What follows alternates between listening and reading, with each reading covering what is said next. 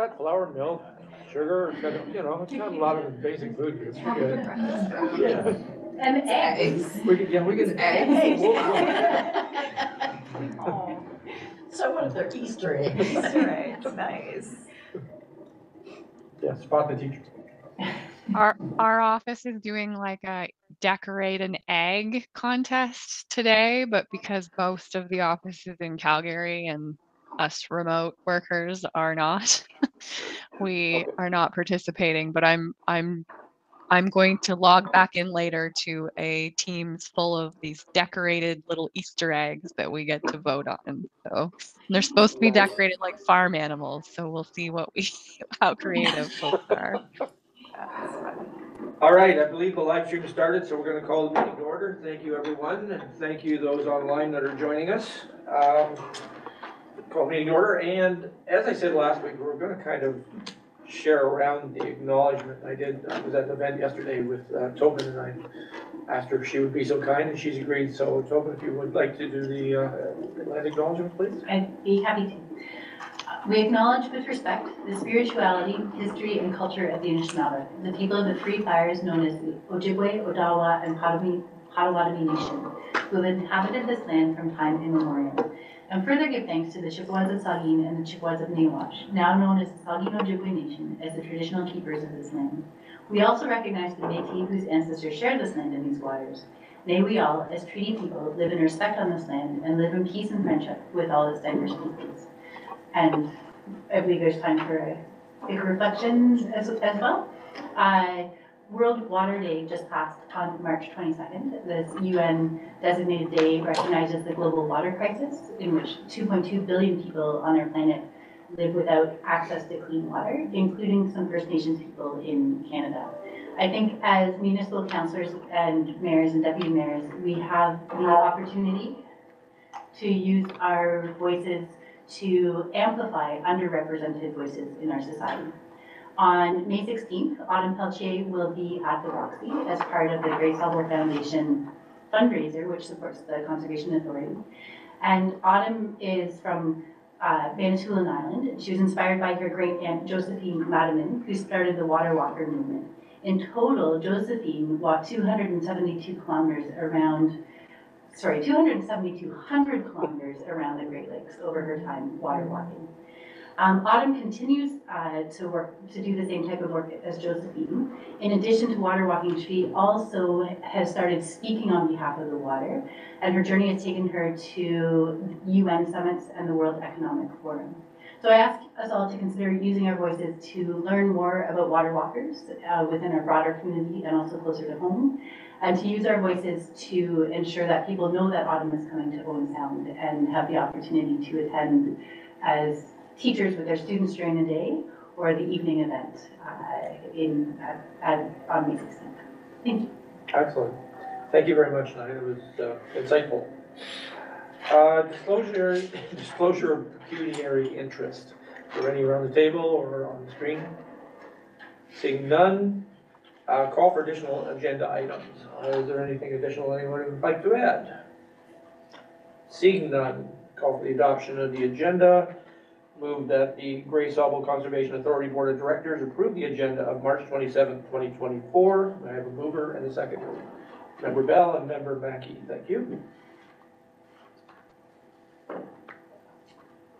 And the approval of the minutes of February 20th. Oh, I should. Let's do that with that. All in favor? Thank you. And the approval of the minutes of February 28th, 2024. Move that the Grey Sauble Conservation Authority Board of Directors approve the full authority minutes of February 28th, 2024. May I have a mover and a second, please? Member Maxwell, Member Gregg. Any comments or questions? Seeing none, may I have a vote on that? Accept. Thank you very much. No business out of the minutes at this time. So we'll move to the delegation. We do have a delegation today from the town of the Blue Mountains. Pamela Spencer.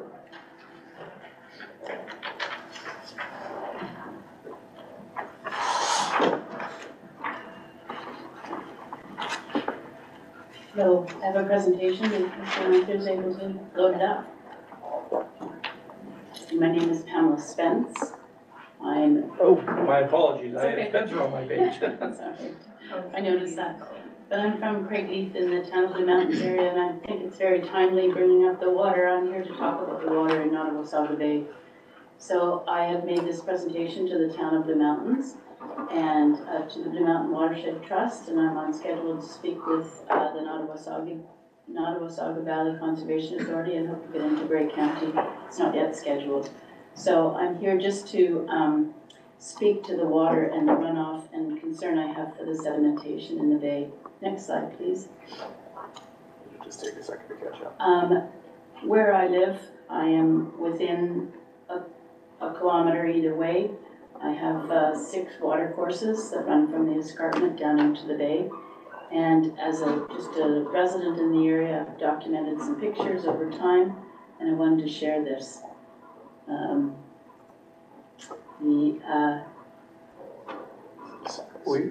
Technical difficulties, bear with us, sorry. Okay. It's not a complete documentation. I was away for May.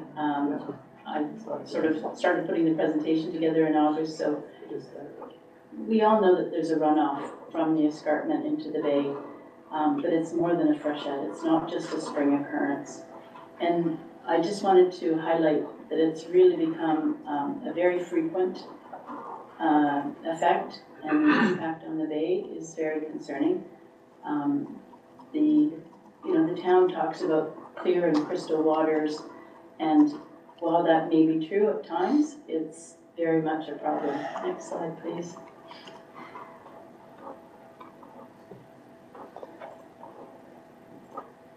If that doesn't work, Tim, I can try it from here. I do have the presentation. Yeah, if you would, otherwise I have to stop sharing and share again each time. So this is a picture at the end of June off of North Wings Beach, which is one of the major public beaches in the town of Blue Mountains. And you can see that there's quite an impact of the sedimentation running off into the bay. And this has occurred through July and August as well, as when we can get some pictures. You'll see some of that. Better. Next one, please. So there's just a map from Craigleith. I live where that picture is. So between Grey Road 19, which is the road running through the G there, over to the west side of Fraser Crescent, there are 5 or 6 water courses that are full-time, filled with water. One's described as intermittent, but it's always got water in it now. Next slide, please. My neighbors who've I've lived in my property for 20 years, my neighbors who've lived there longer and have noticed a great change in the infilling in the bay and have sent notices to the town. They say that it's the Conservation Authority and the Ministry of the Environment who needs to address this, and if we see any culprits, we should call them. But again, I think it needs a more concerted scientific attention on this. Next slide, please. So, as I said, it's normal to see runoff and sedimentation in the spring, and this is water course 10, and out in the bay, the effect on that. Next slide, please. But we've seen a very heavy sedimentation load in June. Again, I don't know the sources of this. It comes from the escarpment down and fills in the bay, and June 26th, I mean, that's half a kilometer out into the bay with this sedimentation. Next slide, please. The speed and volume of the water is concerning. And so because of the speed and the volume, it moves out into the bay quite considerably. Again, this is in July, hot summer weather, and you want to get into the water, and you're reluctant because you don't know what's in the bottom. You can't see the bottom. The water content is very disturbing. Next slide, please. So I was very fortunate. A friend of mine has a small plane, and we went up in the plane in 2022. And as you can see, the escarpments in the back with the ski hills, heavy development, and then a green ridge for the Nipissing Ridge, and then the lower flatlands. But really the concern is you can read the waves of sedimentation in the bay.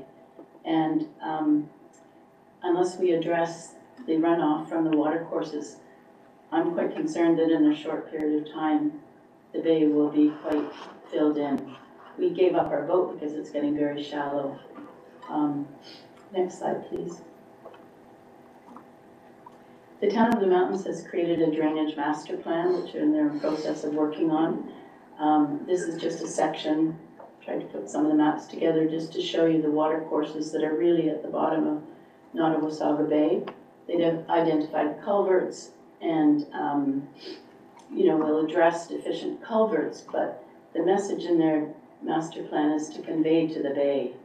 And I'm trying to draw attention to, we need to hold up the water courses a little bit so the sedimentation, settles out a bit, and that there isn't so much velocity to the water draining into the bay and creating erosion en route. Next slide, please. So this shows you, this was from the Drainage Master Plan again, Drainage Act assessment actually, and it highlights just sort of the area of the watershed of these four. I've kind of estimated that the watershed 11 is at least 75 hectares, if not greater. So it's a huge volume that's draining into this area and heavily developed. Next slide, please.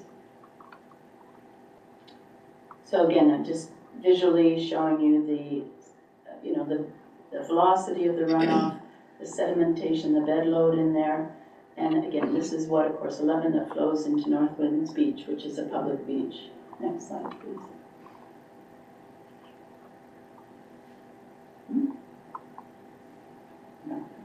Next slide. Oh, this is the video. So again, that day at North Winds Beach, if it's able to play, this is just spans or pans across so you can see just how deep into the bay this goes. That's fine. It's not going to play. Yeah, all right. So this is watercourse 10, which on the left is a culvert at the base of the Craigley Ski Club at their north parking lot. But you can see on the right, 2 months later, it's still very heavily sedimented. It's not just a spring response. Next slide, please. This is watercourse 9. It services a watershed of over 75 hectares.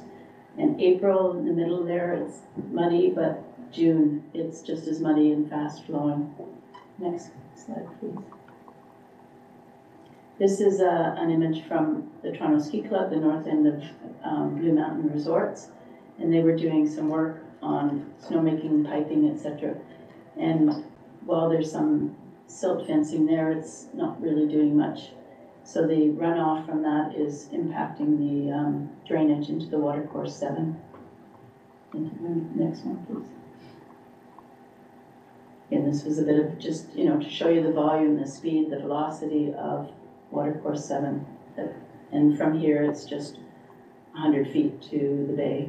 Next slide, please.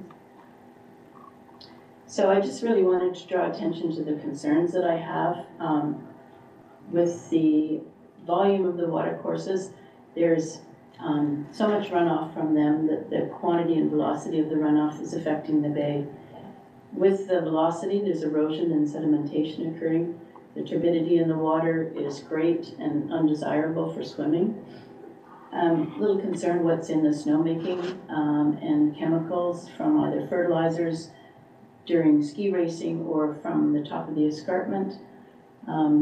If the chemicals are what could be fertilizer, etc., that's going to increase the algae and aquatic weeds growing in the bay. There is a potential for beach and shoreline degradation and perhaps closures if the sedimentation is as bad. The bed load in the runoff is creating plumes way out into the bay, and I think that's affecting the aquatic wildlife. There's, lots of wildlife living in the bay, as I'm sure you know.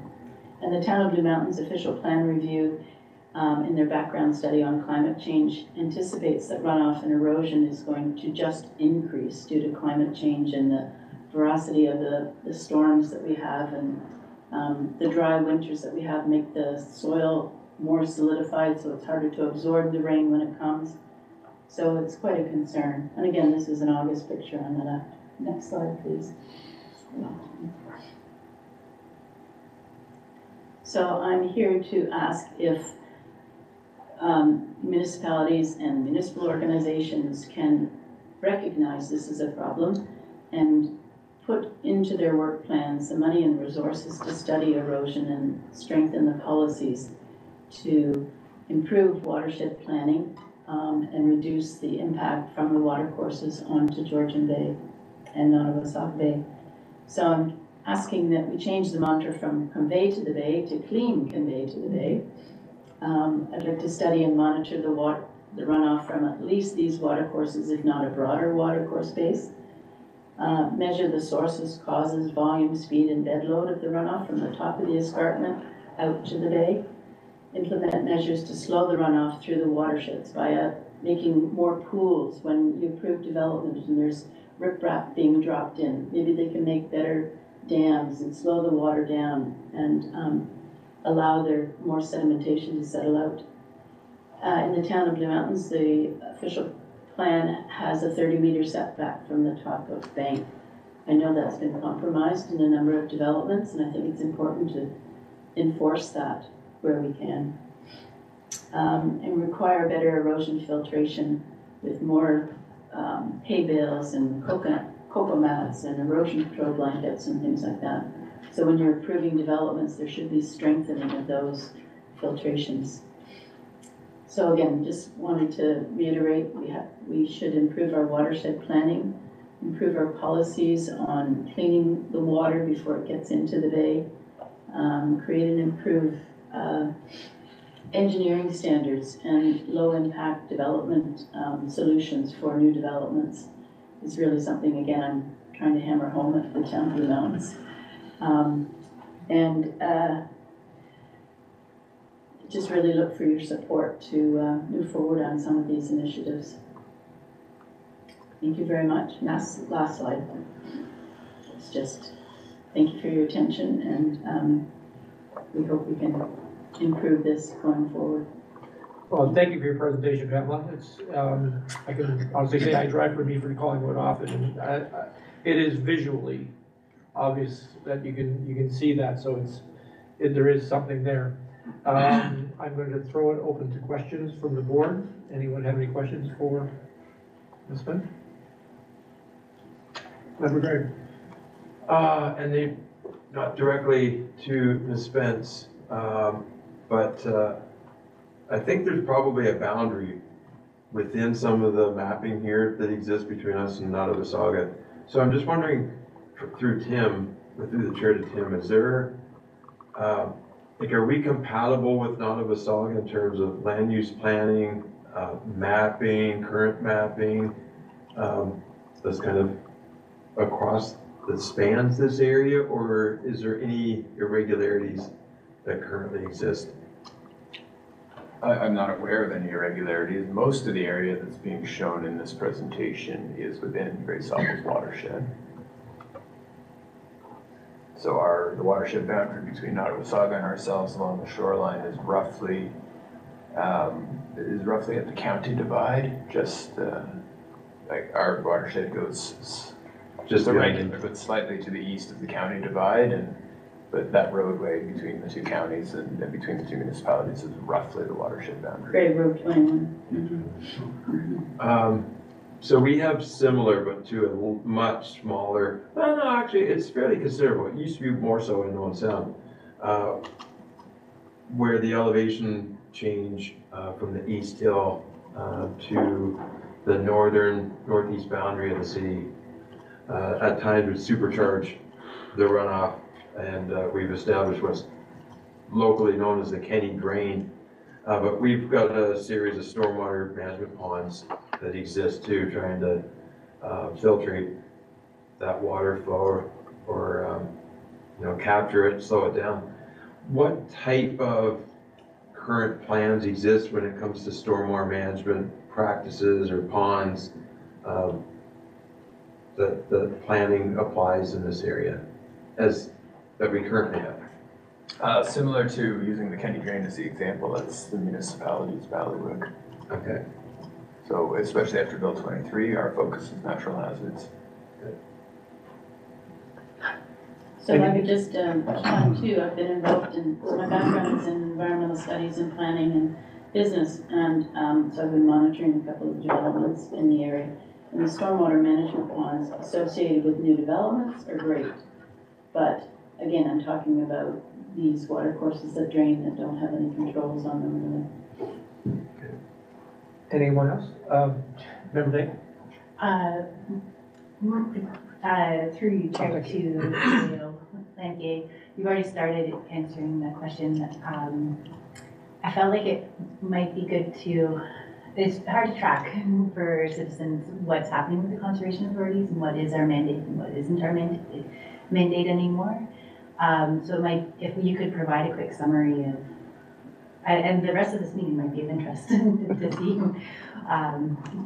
where we're headed. I think that comment that natural hazards are the mandated main focus, and any natural heritage work, correct me if I'm wrong, is done by choice through the municipalities as a Category 3 program that's not required. Through you, Mr. Chair. So yes, natural hazards is one of our mandatory focus areas. Natural heritage is not optional for us. We are not allowed to do it. The province put wording right in our legislation that forbids us from being involved in natural heritage on a Planning Act application or anything outside of the scope of natural hazards in drinking water sources. I think what I should have said was watershed health, which would be responding to some of, and that's where the distinction between watershed health and responding to any hazards coming out of this situation might be hard to figure out. Sure, so very high level, changes to the Conservation Authorities Act that have happened over the last couple of years. Our program areas have been broken down into Category 1, mandatory programs, Category 2, municipal programs, and Category 3, other programs. So the mandatory programs and services are natural hazards and the things that go along with that. So that's review of planning applications, the issuance of permits for development. So both of those are looking at developments that are about to happen, not developments that have already happened. We do flood forecasting, and we operate some flood and erosion control structures. So that's the natural hazards piece of it. We have the management of gray Sauble owned properties. And so for other conservation authorities, it would be their own properties. Drinking water source protection. And then we have some watershed monitoring, but the mandatory piece of that is very specific to areas the ministry has designated. So there are 10 sites throughout the 3,200 square kilometers that we have that are designated by the Ministry of the Environment, and those are our mandatory water quality monitoring. Category 2 is not really relevant in this instance, and then Category 3, the other programs and services. Some of the things that could apply here are the expansion of the water quality monitoring program that we do. However, this is very different than that. So what we do is we have good coverage of the entire watershed, 3,200 square kilometers, and we don't target rain events, we don't target pollution specifically. We go out every 3 weeks or so through the ice-free season to collect samples, and then that's intended to be a long-term record of data to provide a picture of the watershed more greatly. It doesn't get in, it gets into nutrients, but it doesn't get into things like fertilizers and pesticides and stuff. Those are extremely expensive to sample for. The other thing that would apply in this general scenario is the stewardship program that we run through Category 3. And so that's working with landowners on a voluntary basis to do things like riparian stream planting, cover crops, barnyard diversion. So a lot of that program currently focuses on agricultural uses and trying to make sure that those water courses going through agricultural systems are in a better shape. So similar to what we're talking about here. So when we start to talk about focused sampling or doing works in the stream or providing comments to municipalities on stormwater management controls or water quality, some of those things are no longer within the framework of farming. Thank you. I feel like it's hard to keep, you have that much more, and probably at the tip of your tongue than I do clearly, so I've been sitting in these meetings for 2 years now. And I just have, if I may, Sure. one more follow-up comment. I'm really grateful you're noticing what's happening in your neighborhood and to Georgian Bay. And someone from the Georgian Bluffs Climate Action Team the other day said something that I feel like could apply here, where we've had there's been some successful actions in Georgian Bluffs recently because there is commitment from staff and council and volunteers. So I encourage you to keep doing what you're doing and keep advocating for what feels important, because I don't know that change is always possible without one of those three. And always calls me the legs to the stool. Thank you, yes. If I may respond, as Mr. Maxwell will know, I'm regularly following what's going on at the town of the mountains, and because I've had some experience with the province and work in planning background, I know things are changing, and I appreciate that this is, new frontier for everybody to navigate. And but I think in terms of approvals and permitting, there's an opportunity to kind of try and address these things. And when we treat farm operations with great care, we're in an area where there's all these ski clubs, and as we have fewer winters and less snow and more snowmaking, again, it's a thing that we need to sort of pay attention to and figure out if it is. I'm not saying it is, I'm just saying we need to understand the consequences of all this and add it to our climate change worries, sadly. But thank you. Thank you. Member Farmer, I believe you have a question? Yes, two questions, probably through the chair to Tim. Just building off of Tobin's question there, is there any aspect of this that would fall under what the GSCA does and can do, or does that fall more uniquely to, or more specifically, to municipalities and provincial environmental responsibility? As a first question. Through you, Mr. Chair. I can't say 100%, but what I can say is some of the things listed on I'll call it the call to action, are specifically Ministry of the Environment or DFO, Department of Fisheries and Oceans. So in terms of, if there's a concern about pollution coming in, whether it's fertilizers or pesticides or even sedimentation, that is Ministry of the Environment's realm to look at that. And so as I mentioned, we wouldn't do site-specific targeted sampling for something to try and find that problem area. Typically that would be the ministry. In terms of engineering standards, LID, wetland policies, maintaining culverts, those are really municipal things to look after. So wetlands, we used to have a lot more say in, that just keeps getting scaled back and back and back. So right now we are looking at natural hazards. Typically we're working, well not typically, we are working at the front end and not at the back end. And so what I mean by that is when a development is coming in, that's when we're seeing it and commenting on it. We have very little ability or mechanism to deal with something that exists. So a historic problem, an ongoing problem, we have very little mechanism to go in there and do anything about that. So that's where our stewardship program could come in with willing landowners, right? If we had willing landowners that said, okay, the problem is the speed at which the water is getting into the stream, and the reason for that is that the streams are either paved right up to the edge, or they're tilled right up to the edge, or they're mown right up to the edge, and there's an opportunity to enhance that buffer area. That's somewhere where we can conceivably be involved. And we run our stewardship program largely through grants.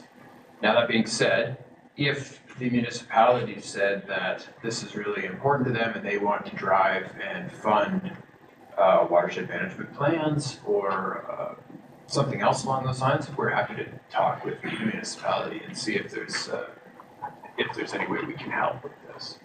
But a lot of this is going to be category 3, and so as the board's aware, that becomes resource dependent on, in this case, probably the town.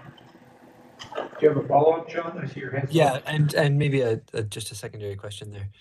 With the grant that was applied for that would see us map the shoreline for the entirety of the area, do concerns like this fall under any part of the scope of that project, or is that, is there any overlap or potential for overlap there? Through you, Mr. Chair. No, there's not. So that grant would be for the modeling of shoreline hazards in terms of wave action and wave erosion on the shoreline.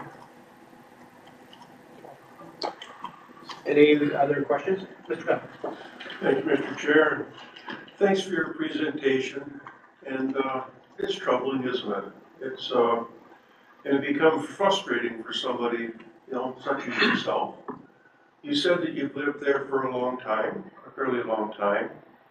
And from what you were witnessing, it caused you to start taking photographs to do some documentation of it. In one of your pages, it says that maybe some better erosion filtering, the hay bales and socks. And I take it that whoever's doing some development, they already put those kinds of things in place, but they're not really working that well.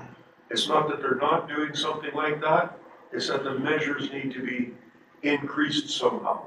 That is your point? I have lived in the area for 20 years, and in the last 4 or 5 years, there's been much more development and activity and construction going on, whether it's at the resort or at the lower lands. And I know that there has been some riprap put in Watercourse 10, but I haven't seen the silt fencing. That plastic wrap is, in my estimation, pretty much useless. It's a good wind stop, but it breaks down in rain or any kind of construction, or if there's sediment that washes against it, it collapses right away. The cocoa mats and hay bales are minimal where they're at, so the water, just like makes its way around, and it's not as effective as it could be. If there were layers of it or sequencing of it, again, from my construction background, I think that that's at least part of a solution there. And I will say that in Grey Road 21, which is in the Sauble Valley area, jurisdiction, along the east side of Grey Road 21, they have dropped in various rows of riprap so that it's kind of tiered the water, and that's really helped. It was quite fast in eroding the shoreline there, and I don't know who did it, but it's in that Sauble Valley jurisdiction, and that really, to me, it's a solution. It just kind of dams up the water, slows it down, lets some of it settle down, so if you have a tiered effect, it really, gives a good result in the end. It's a big concern all the way around. I was wondering, with your history of living there, we see over in Meaford, out of the Big Head River, this time of year water, we will see photographic, they'll look very the same, like there's sediment in the water and the wave action comes in, but it dissipates, within a period of time. Are you seeing, you give a series of photographs, this is sort of like, I got the impression this is ongoing nearly year round. Is that a right impression? If I could take pictures today, I would show it. Again, it's sort of a spring expectation. But the challenge is that you see it in June, July, August, September. Yeah, it's a big deal. Thanks. Okay, if there are no more questions, sorry, Member Gray. Thanks for the opportunity. This is really, Member Bell, I think I spoke to it. I mean, if you were a farmer and you looked at that chocolate milk exiting your land, that's your topsoil. And you'd be probably upset, or should be. And I certainly don't, I'm very troubled with this.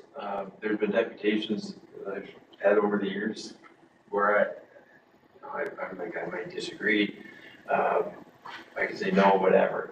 I'm certainly on your side here. And the last thing I want to see is you feeling like nobody is advocating or taking this on. You kind of mentioned in the past you've been passed, I don't want to say passed off, but Blue Mountains hasn't responded maybe the way that you were hoping and you came here. I don't want you leaving here thinking that nobody is going to take on what everyone sees as a problem. Because I think even the premier, if he come up and looked at that, he would say, that's not right. Yeah. That's not right. Somebody has to champion it. And even if it requires a report back from staff in terms of what measures that we can advocate for on your behalf here, I'm willing to move just to have providing staff the opportunity to report back and not off the cuff. Because I think somebody has to be a champion on it. And I feel like you haven't yet seen that person. In terms of what partnerships in the future we can look to engage with the town of Blue Mountains to strengthen this area. That's something that I would certainly, I've moved at this time that staff are able to report back on any opportunities for working with others, any steps, any measurable steps we can implement to move forward on it and not let it continue down the path I think it's going to, so. Thank you for that. CAO Lethien, we did discuss this just prior to the meeting, and it's true, awareness is part of the solution, is knowing what the problem is and then moving forward. We did discuss, the potential of this going to a staff level so they can at least look to see, because GSEA, as Member Day has indicated, there are so many more measures are coming in that are literally tying hands, that are making it more difficult, which is unfortunate. Not to mention as well that some of these things do not even fall under the auspice of this body, but more the municipality or the county. But nonetheless, you're right, this shouldn't necessarily go to the staff level, so they can examine it as an information piece, so that they can determine if things can be done in concert with the municipality or the county to see if there's any solutions that we can offer. So if Member Gregg is willing to make that motion, can we have a seconder for that? Member Day? A question, or am I asking all in favor already? Question. Sure. So, do we understand what the problem is? And thank you for the presentation, the pictures are excellent. But you mentioned development. Is that what's causing all of this to be coming down? Or are these natural water courses that are just running constantly and picking up a lot on their way down the escarpment? Like, do we understand what's causing, where's this water coming from to start with?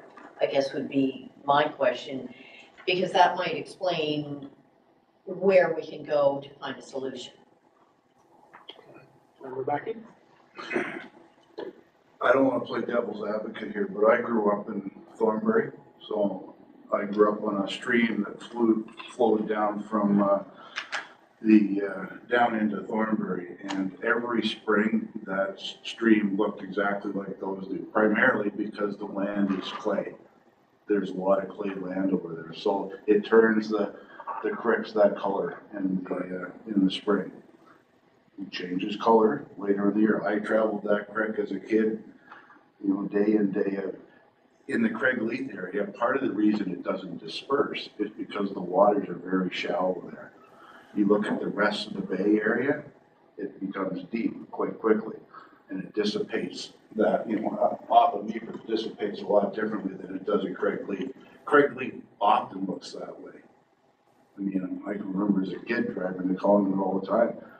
It's just the way it is because of the development, I'm sure, is having some impact on it. And that's Blue Mountains development is having an impact on a lot of things,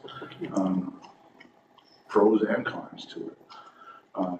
But I'm just not sure that this is a condition that has occurred just in the last 20 years, based on my firsthand information of growing up over there.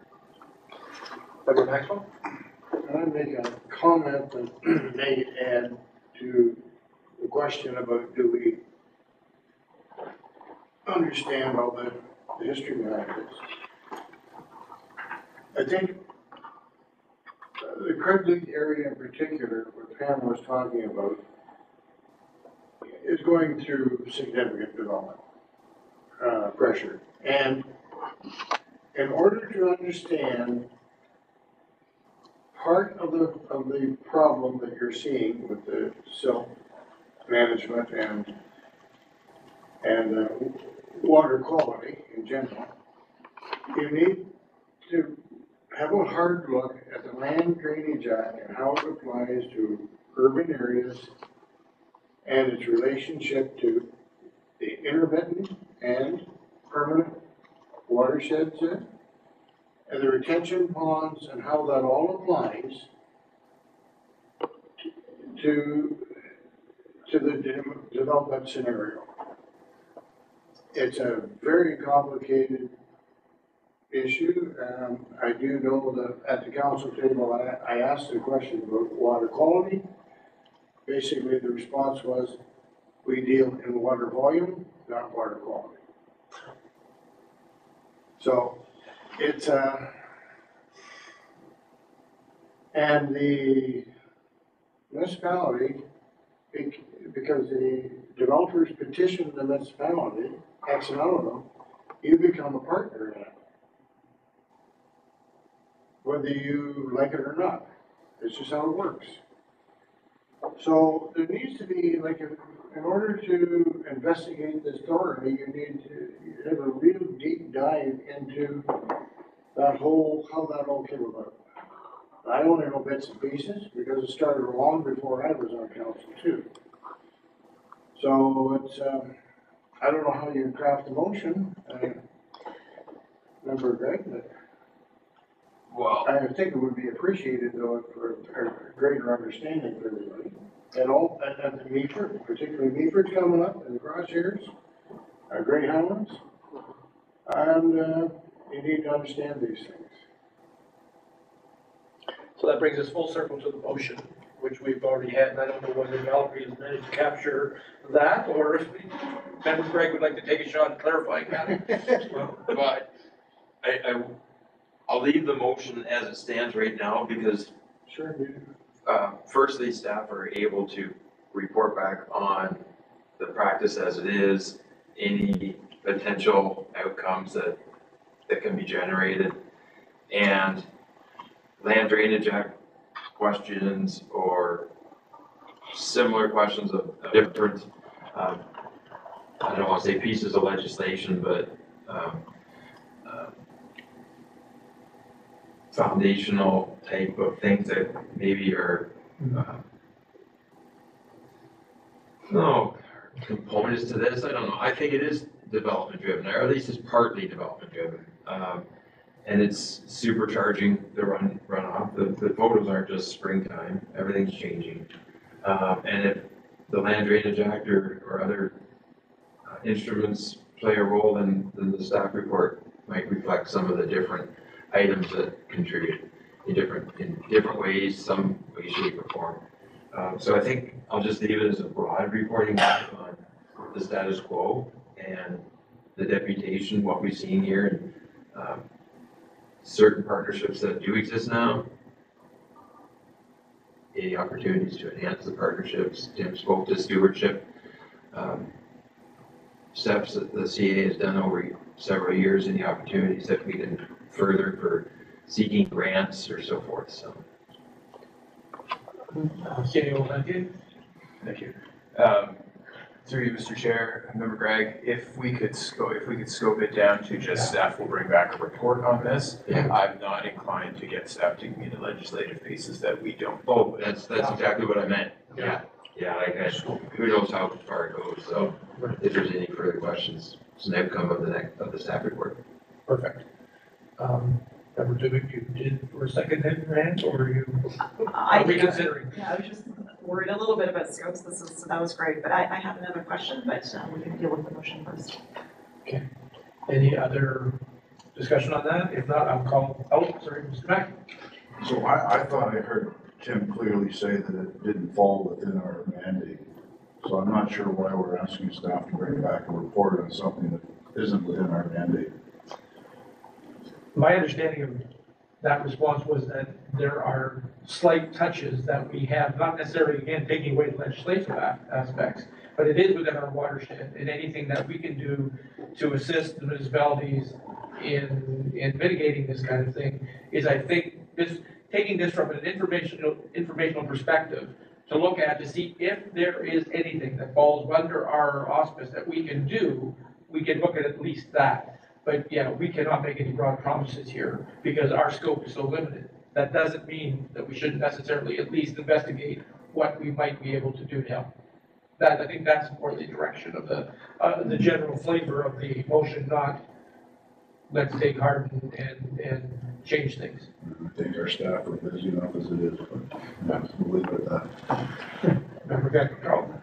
Can we just clarify exactly what the motion is? Because that's where I'm a little puzzled. How far are we going?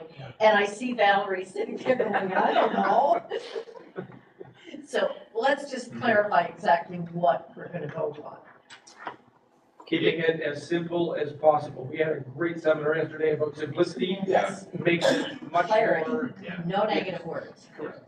It's that staff report back on the deputation, on current practices and opportunities for future steps that could be considered by the Conservation Authority. And to speak to Member Mackey's concern there, it's something that down the road, at least Ms. Spence or someone else who might have similar concerns can take to the next individual and say, I went to the Conservation Authority, here's as far as they can go. Someone has to champion this. It's not in their bag. It's in the MOE. You know, that we flushed it out from a Conservation Authority's perspective. Member Day, and then I'm gonna call vote. I just wanted to loop back in the idea that there are optional Category 3 programs that if there was a possible partnership with the municipality to create a watershed health management plan, then that could maybe something that could be noted, that could be highlighted in this report as well, to let municipalities know there are options if we choose to take them. Okay. Have you got that, Bill? I will call a vote then. All in favor? Carried. Thank you, Pamela. You've obviously given us much to talk about. Sorry, I have a more quick question. Member Dubick. Thank you, Pamela, for coming. So just a quick question, and maybe it's both to yourself and to Tim. Do we know if anybody currently is actually doing like monitoring, like getting some data along the, you know, in terms of the water quality, sediment, any of that? Do we have anything going on by any organization? I'm not aware of that.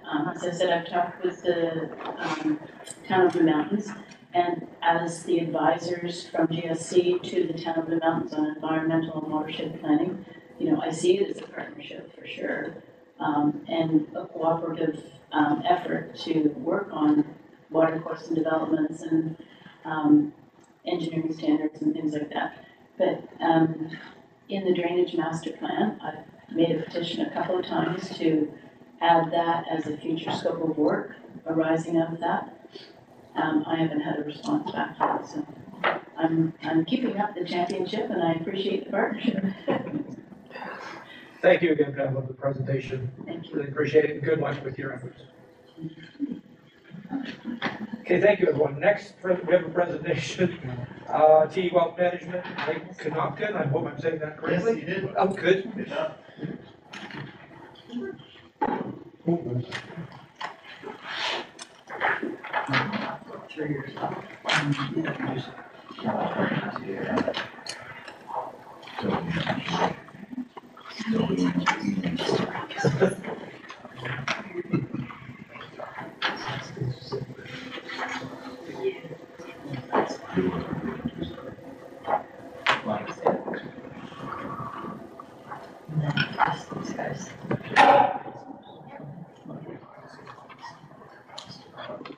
Good afternoon, everybody. Are we okay to start, or? Yeah, okay, all right, thanks so much. My name's Mike Malka from TD Wealth Private Investment Council. Thank you for having me out today. I've seen or met most of you in the past years, but I understand there's some new members, so a little bit about my background. I've been overseeing this mandate since we took it on in 2015.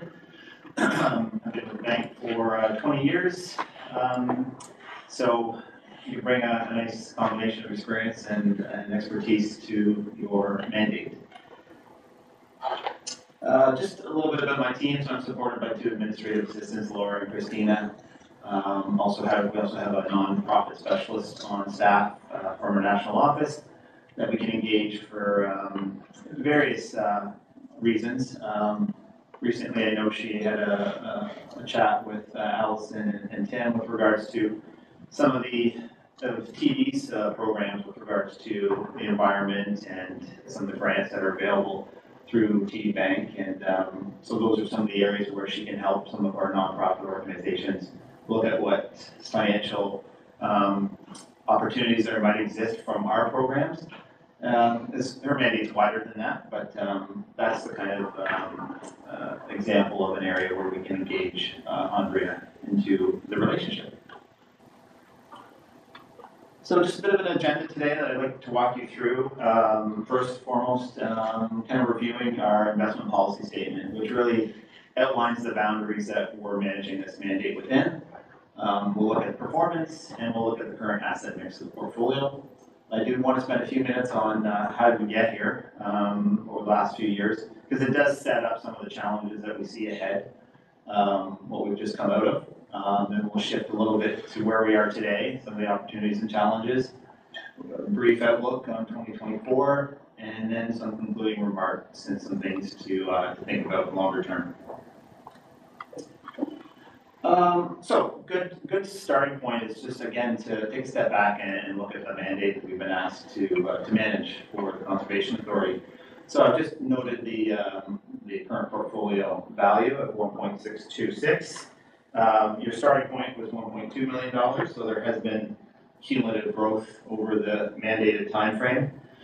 But really, it's obviously to protect the capital. Most nonprofit organizations obviously can't afford to have periods of time where capital gets eroded. So that's number one, is preserve what you've got and try to keep pace with inflation. And secondly, we are trying to generate some long-term growth with part of the portfolio as well, and that can be either to fund capital projects or operating expenses for the organization. The investment profile that we're using is what we call a balanced mandate. It doesn't mean your portfolio is equally split between stocks and bonds, but it does indicate you're kind of a middle-of-the-road investor. You have components of both safety and growth in the portfolio. I've indicated the range, what we call our equity range, 35 to 65%. That's the range that we're allowed to operate based on our views of the markets, and we kind of look at things over an 18 or 12 to 18 month time frame, and can kind of tactically overweight stocks, underweight stocks, and that's the range that we're allowed to operate within for a balanced mandate. The risk profile that's usually associated with a balanced mandate, we would call it moderate risk. Potential drawdown in any given year, 5 to 10%. So think of that as your pain index. It's not fun to go through those. We went through one of those in 2022. But that's just to give you, it's not a guarantee that you can't reach those thresholds, but so far we haven't reached that threshold. But it just, based on our experience, that's the kind of downside you could experience in really difficult market conditions for this type of mandate. Expected rate of return, I've indicated 4 to 5%. That's net of fees on a rolling 5-year time frame. Obviously, it'd be nice for me to say every year we can guarantee you a 4 or 5% rate of return, but that's not realistic. But I think over rolling 3, 5, 10-year periods, we can certainly meet that expectation. The time horizon that we're working with is medium to long term. I know there's some shorter term needs that are coming up for the authority with regards to the administration center. But there is a portion of these funds that is still geared towards a long-term mandate. I've noted that we currently do have some funds set aside for the administration center. Apologize for the spelling mistake on the center. I guess that will be forever on the internet now that it's posted on the website. But and other considerations that we're using in the mandate is being that this is the type of organization we're using one of our responsible investing mandates for some of the equity exposure. So I think that molds well with what the values of this organization represent. And so we are using a responsible investing equity mandate for some of the equity exposure in the portfolio. Okay. I hope you can read this, but I will try to hit highlights if you can't. Oh, you have it on your computer, so hopefully you can. This is a performance update for the portfolio. I tried to highlight some of the key timeframes in yellow there that I wanted to focus on. So in the top middle quadrant, it's performance per period, and the 1 year number I've got highlighted there is 11.2%. So that would be from last March to this March. So, you know, obviously we've seen a huge rebound in financial markets, particularly late last year and into this year. So that's wonderful. It certainly exceeds our expected 1 year rate of return, but or our expected longer term rate of return. But that's a reflection of you're going to have some good years and bad years. In the last 12 months, we've seen a nice rebound from the declines of 2022. If you go to the since inception returns, this is going back to when we opened the portfolio or started managing it in late 2015. Up until this past March, we've been averaging just shy of 4%. So that number is 3.99%. So that represents your annual rate of return from 2015 to March 2024. So on the very low end of our kind of expected rate of return of 4 to 5, but you know, all things considered, we're within spitting distance of that. And certainly like to see us get to the high end of that range in the near future. Then I just highlighted, you know, what's happened in the last couple of years. We saw a nice recovery in 2023 when the portfolio was up 8.7%, and we're off to a good start in 2023 at 4.4%. So yes, a lot of nice enthusiasm in the markets over the past 4 to 5 months. And these are all net of fees and expenses, so this is the net rate of return. I've just used this graph to show you the current asset allocation for the portfolio. So the blue quadrant would be some of the excess cash that we currently have in the portfolio. So in discussions with Tim and Allison with regards to some of the expenditures that are coming up for the administration center, we have set aside some excess cash for possible usage for some of your expenses. So that is why the cash balance is probably, well, it is higher than it normally be. So I will continue to stay in contact with Allison and Tim to get a timeline of you know, when those funds might be needed and how much. But that's why the cash balance is sitting at around 10%. The remainder of the portfolio is about 38% in bonds and then about 52% in equities across Canada, US, and international with a North American tilt. So we're certainly within our equity allowable range, kind of at the neutral point, right in the midpoint of 50% between 35 and 65. Okay. So a little bit of how did we get here? So what you're looking at here, the graph on the left is US data going back to the early 80s, I believe, showing the gray tall bars are recessions. You know, the wider the bar, the longer the recession. And we've plotted the unemployment rates across those recessions. So it's quite intuitive that when you're in a recession, unemployment spikes. I really just want to draw your attention to the most recent recession we've had in the global economy in 2020, when there was basically an induced shutdown of the global economy. Obviously, that started the recession from the pandemic, and you saw unemployment spike upwards of 13%. This is US data, but if you looked at any major economy, it would be the same. So that's what happened. To deal with that, central banks and governments injected stimulus to businesses and individuals, took interest rates down to zero, and basically flooded the global economy with liquidity and money. And what you correspondingly saw, if you go to the far right column, was people had all this money and nothing to do with it, so they started to spend it. And we saw a huge spike in US retail sales. And the green bar is the pandemic. The lighter blue bar is what happened in the great financial crisis back in 2007 and 8, which was a a much more gradual recovery. This was, the economy shut down and then started and reopened, and you saw that massive spike. So it was a immediate recovery that led to obviously demand for products and services and inflation, and that leads us to this. What central banks had to do. What you're looking at here is central bank action for the U.S. Federal Reserve going back to the 70s, and how they usually, what happens after there's a rate hiking cycle. And the far right is the most recent rate hiking cycle where interest rates went from 0 basically to 5% in a matter of 16 months. It was the second fastest rate hiking cycle in history. Only the greater fastest would have been in the early 80s. When we had a really nasty bout of inflation. So that's the situation we're in. We went from 0 to 5% interest rates, same in Canada, because of the inflationary pressures that had built in the economy. So we're at this inflection point. Interest rates are at these levels. Central banks have started to communicate that they're essentially done with the rate hiking cycle. And the next move will most likely be down, which will be welcome news for a lot of people and businesses and individuals. This is just plotting inflation, high end, low end, and where central banks want it to be around 2%. We're currently sitting at around, low 3s, high 2s. Not where central banks want it to be, but certainly they've made tremendous progress from the 8 and 9% inflation we saw at its highest point in 2022. So a lot of work's been done, but we're not quite there yet.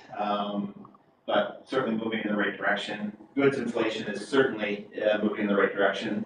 Services is a little bit stickier and is yet to get to the levels that they want to see it at. But the key takeaway here is that we're getting close to where central banks wants to be, and that will set up interest rate cuts going forward.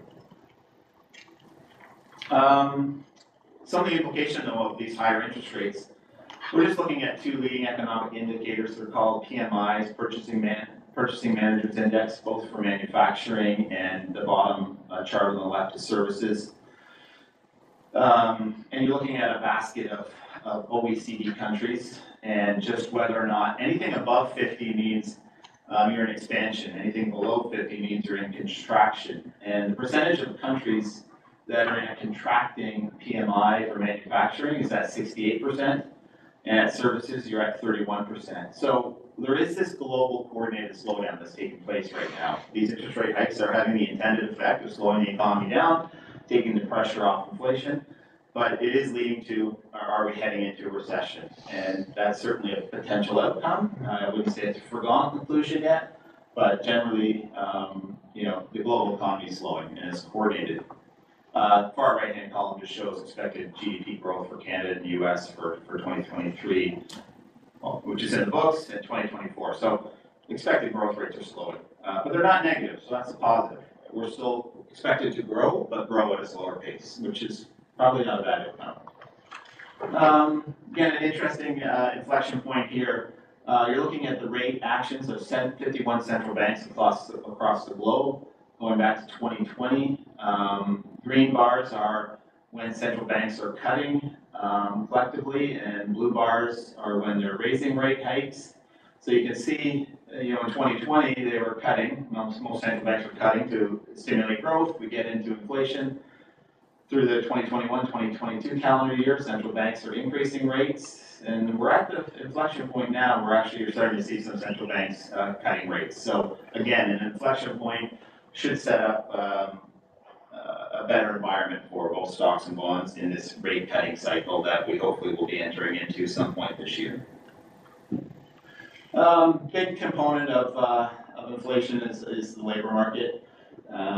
Just looking at U.S. job creation data and the number of jobs being created, it's slowing. So again, it's taking some of the pressure off inflation, and things are moving in the right direction. As far as the labor market kind of easing a little bit, people are not able to demand as much of a wage increase maybe when there was labor shortages. So again, it's just a nice tailwind if you see some easing in the labor market for central banks to begin cutting interest rates. Okay, so just some key market data here, looking at the end of 2022 to the end of 2023. just wanted to highlight a few things. Top quadrant, if you just look at US and Canada CPI, again, at the end of 2022, we were in the mid sixes. We're at the end of 2023, we were in the mid threes. So inflation moving in the right direction. If you just look at down at the bottom, the equity market performance. So you've got the FTSE bond market is the first. So we saw nice returns for bonds last year, around 6 to 7%. So very nice recovery in the bond market. U.S. equity market was up mid-20s. Canadian market was up mid single digits, 8s. And you had Morgan Stanley Capital, that's the Europe, Asia, Far East markets, up 15%. So basically the broad takeaway was you had a broad rally across stocks and bonds in 2023. So a nice recovery after coming out of a miserable 2022. I'm not going to read word for word here. It's Q4 highlights. I might skip that, leave that with you. Just give you some very granular information on the sectors that did well, and we certainly saw a fairly broad-based recovery in most sectors and industries. I guess one thing on this slide, this is looking at bond yields for Canada and the US, looking at short-term 91-day Treasury yields to 30, so that's long-term. You can see that short-term rates are higher than long-term yields. So we have what's called an inverted yield curve, which is not normal. Central banks had to jack up short-term rates to deal with inflation, but you have this inverted yield curve. Normally you want to see an upward sloping yield curve. So it does indicate a couple things. The fact that long-term rates are lower than short-term means that economic growth is slowing, inflation is expected to slow, and the central banks want to get to a more normalized yield curve. So they're going to start to ease on the short end, and that will be certainly good for individuals and banks and businesses to get that the short-term borrowing rate lower. So expect to see that hopefully occur as we move forward. I do want to talk a little bit about the importance of bonds. I mean, there's an element, obviously this portfolio has currently 40% of its assets in bonds. Bonds were miserable in 2022 and 2023. This is showing you the two components of bond returns. The income being the dark green bar, and the blue bar being either capital gain or capital loss if it's above the zero indice. So in most years, most of your income is coming from just the yield from the bonds. It was just a reflection of the interest rate environment.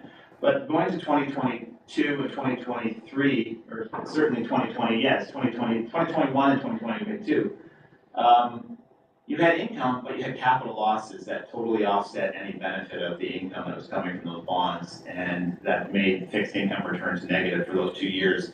You can just see over history, it doesn't happen very often. It was really a function of just how quickly interest rates went up in an 18-month time frame. Bond prices had to adjust to that environment. So as frustrating as bonds were for an investment asset class those 2 years, it's not typical. Last year was more of a typical year where you got some income and capital gain growth. And I would say, there's only a handful of times there where you're going to have a negative event, and that's usually a rising interest rate environment.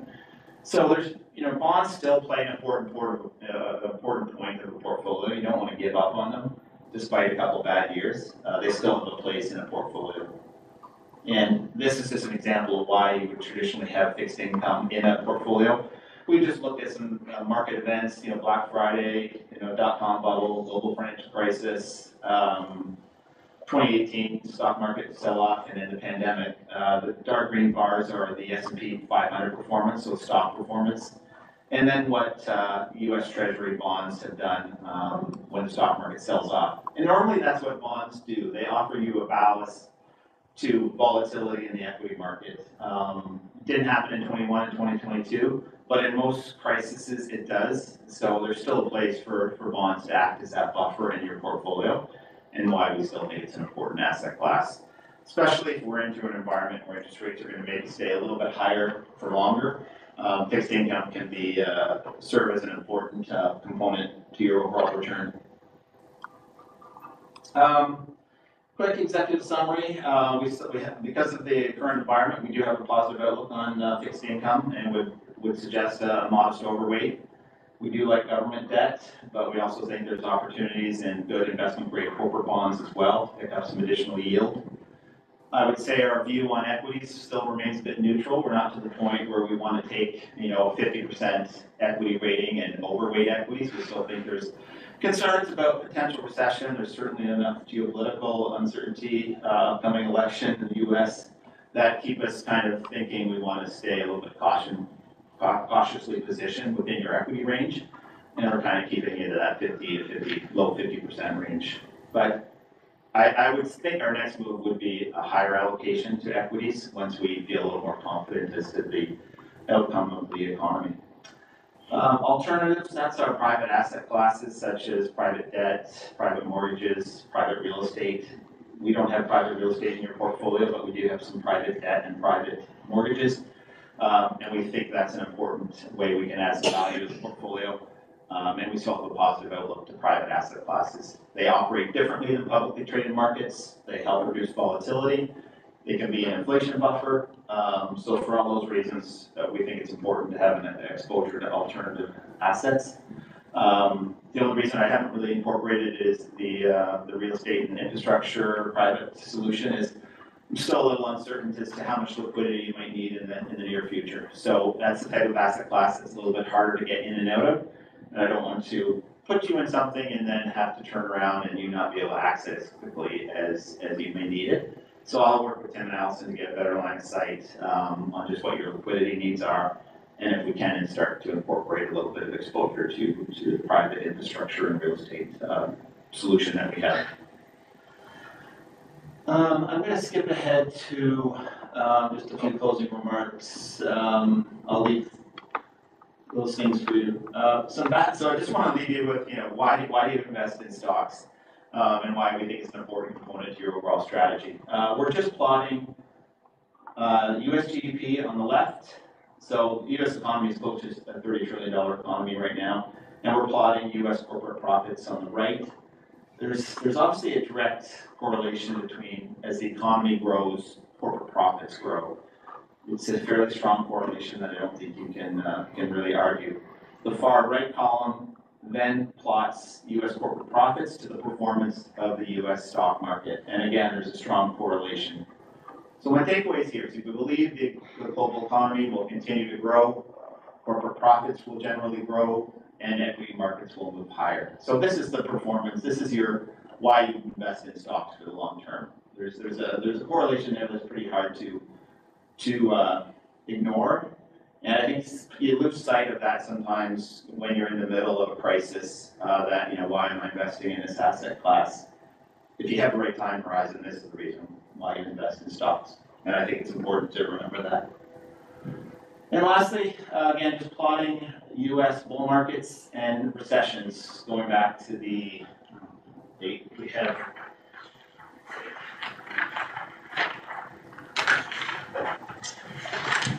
Going back to the 60s. So a couple takeaways here. Green bars are the duration of a bull market and how much return was earned during that bull market. Red are, bear markets, which are market declines. Again, the width being how long the bear market is and the decline of that bear market. A couple positive territories. Markets go up more than they go down. There's more bull markets than bear markets. Bull markets have longer periods than bear markets, and you have more upside during a bull market than you do in a bear market downside. So if you can just keep that in mind, that it's never pleasant to go through these downturns, but usually after a downturn you enter into a bull market which tends to be pretty favorable. So again, the case for remaining invested in equities when you keep kind of these things in mind and not lose sight of why you're investing in that particular asset class.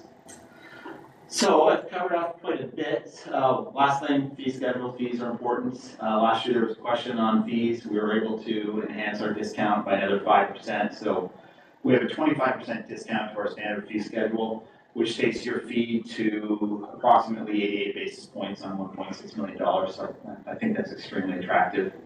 I've certainly gone to bat to the extent that I can to keep the fees manageable, and I hope you feel that that's a fair fee for the value that we're delivering to the organization.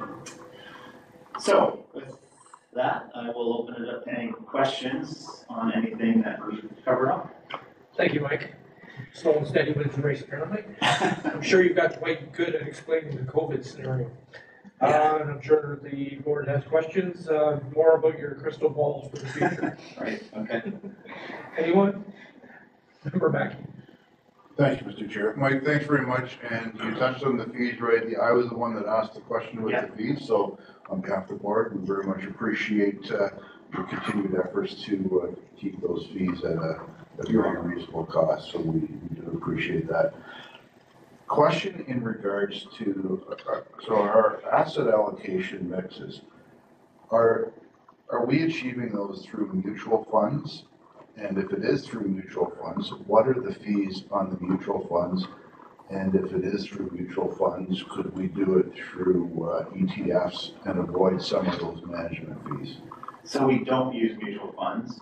We use proprietary pooled funds, which are similar to a mutual fund, but have the expense stripped out.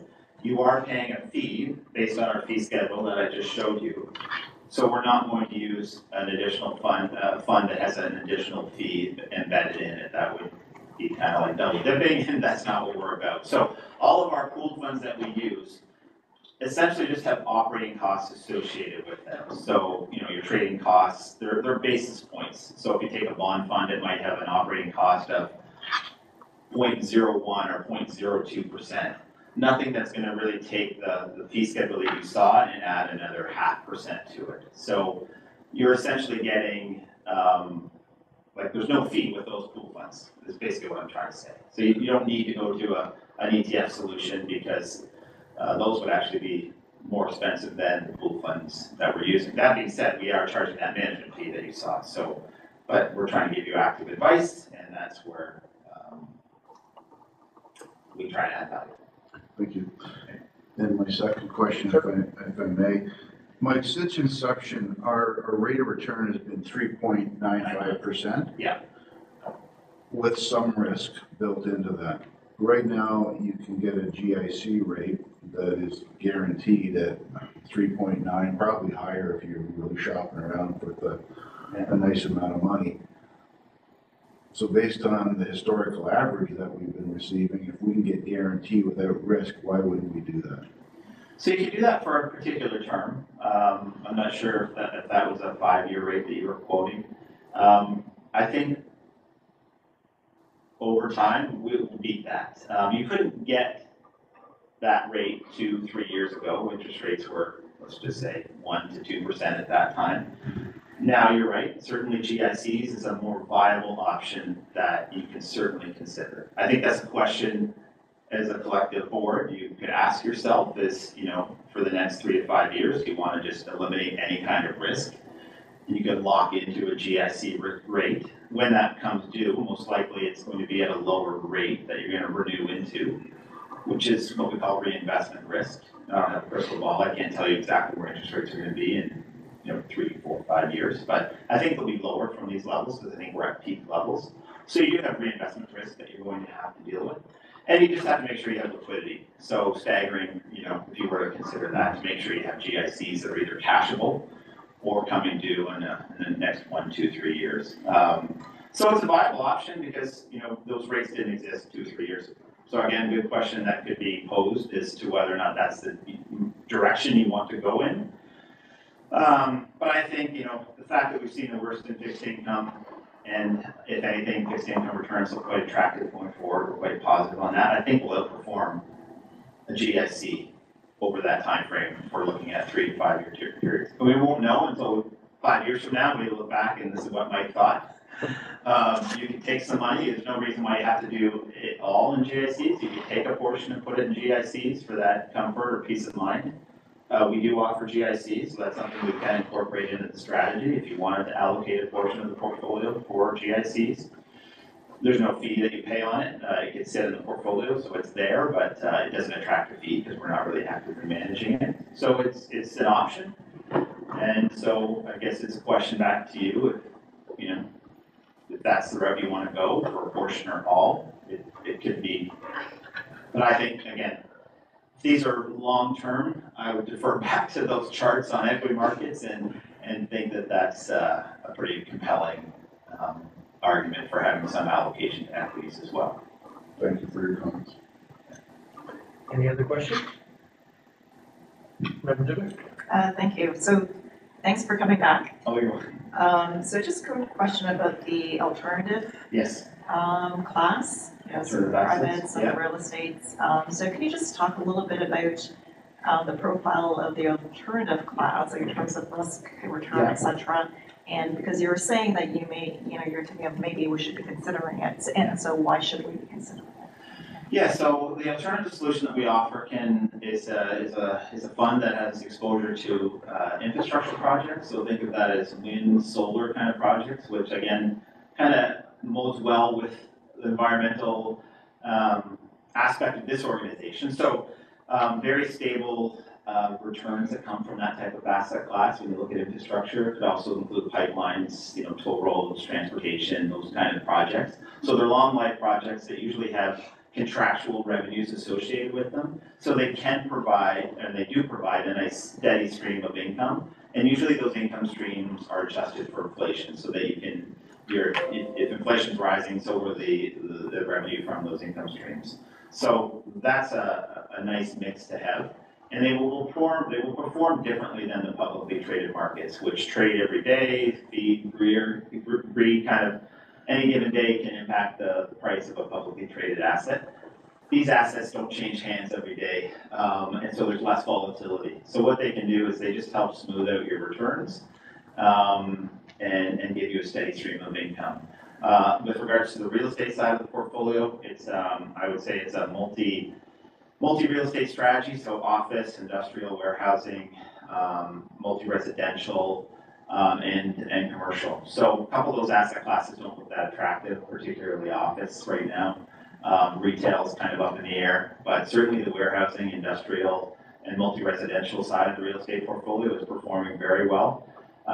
So again, you've got a nice basket of different components within that real estate portfolio. Again, there's some very secular trends to industrial and multi-residential that are very attractive. I think office has a lot of work to work out. I would say the types of office buildings that we own in our real estate fund are what you would consider like grade A, where you know they've all been upgraded, they're energy efficient, and they're kind of the types of properties that are in demand. I could get the exact vacancy rate of our office portfolio, but it's in the high 80s, low 90s. So we're not seeing massive exodus on our office real estate portfolio. It will perform similar to infrastructure as far as its characteristics: steady income, inflation protection, less volatility. So those are the reasons why they would be a nice buffer to the portfolio. And if you just look at any pension plan, whether or institutional pension plan, they're all including exposure to private asset classes for the reasons I just mentioned.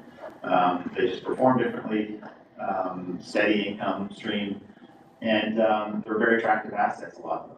So we're trying to incorporate some of that same thought leadership. Like TD Asset Management is one of the largest pension and institutional managers in North America. So we have a lot of thought leadership and expertise in what institutions and foundations are doing and how they're managing portfolios. And we're trying to introduce some of those same concepts for what we do for individuals and for smaller organizations. So we do believe in the asset class and think it's part of a well-diversified portfolio. So there is an additional cost to that portfolio of about 1%. So that's the one fund that we do have an embedded fee in it because it does require a lot more oversight and involvement to manage that type of asset class. And as a result, there is an additional fee for that real estate infrastructure portfolio that you need to be aware of. But outside of that in the portfolio, nothing else really has an embedded fee. Yeah. So I'm happy to share that more information on that to Tim and Allison, or to bring it to the next board meeting, or so you have some more insight into that strategy. Any other questions? Member Maxwell? Thank you very much, Chair. So if you're from a school of thought, which I am, is that inflation probably is not dead. I have saw no appetite for governments to stop spending money. So I'm just wondering, what is the best way to shelter against inflation and still have growth? So good question. So like normally fixed income wouldn't be a good asset class to protect against inflation unless it has the ability to adjust with the pace of inflation. But a traditional bond, when it's issued, has a stated coupon, and you're stuck in that bond for the duration of its time frame. So that leads you to look at other asset classes. Equities generally have been an asset class that has inflation protection. Certain commodities, like oil, gas, grains, things like that can be inflation protected assets. Some of the real estate, like private asset classes that I just spoke about, can give you inflation protection. You basically just want those kind of asset classes in your portfolio to help offset inflation, because it could be stickier and higher for longer. That's certainly a potential outcome of, whether or not we get back to 2% inflation or not is where central banks, but they might have to basically say we might not be able to get back to 2, and the new run rate might be 3 or high 2s. So I think you're going to be forced to be looking for some of those other asset classes that give you some protection against that. So we've incorporated some in your portfolio, but again, we could incorporate a few other strategies to help protect against inflation as well. Yeah, thank you. There's no other questions. The only one I might have is November 24 is looming. And that's, the market obviously is historical highs, and just wondering how the banks are looking at the potential lowering interest rates with the potential volatility of something coming in south that would be somewhat crazy or different. Just how are the banks kind of viewing that long-term view of direction?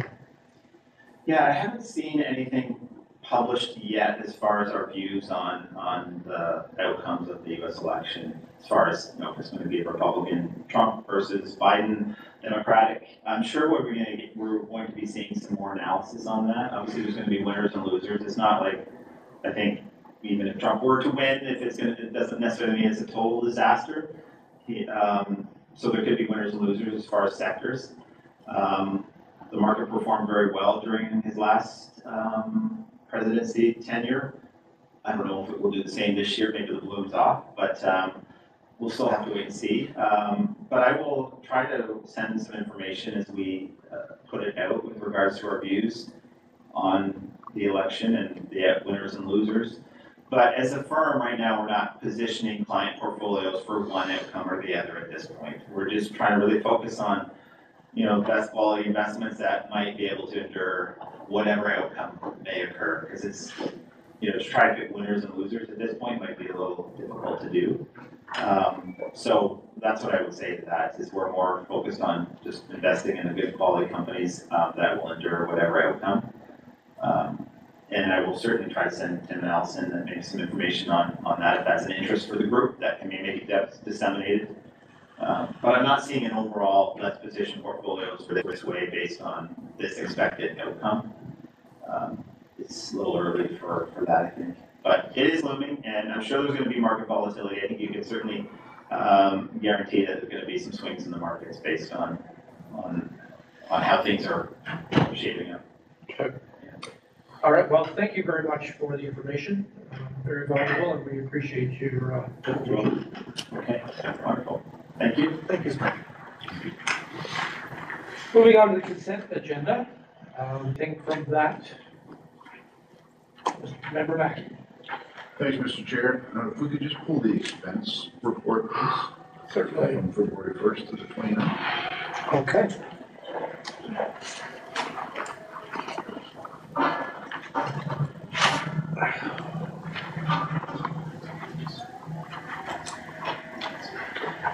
Go ahead. Thank you, Mr. Chair.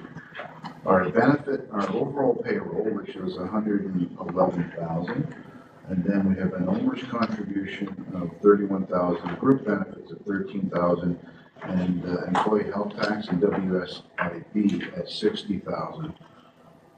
Some of those amounts seem to be high unless we're paying on a more than a monthly basis. So I guess through you to Allison, maybe we could get a little more clarity on that, please. Sure, through the chair, I can answer for Scott.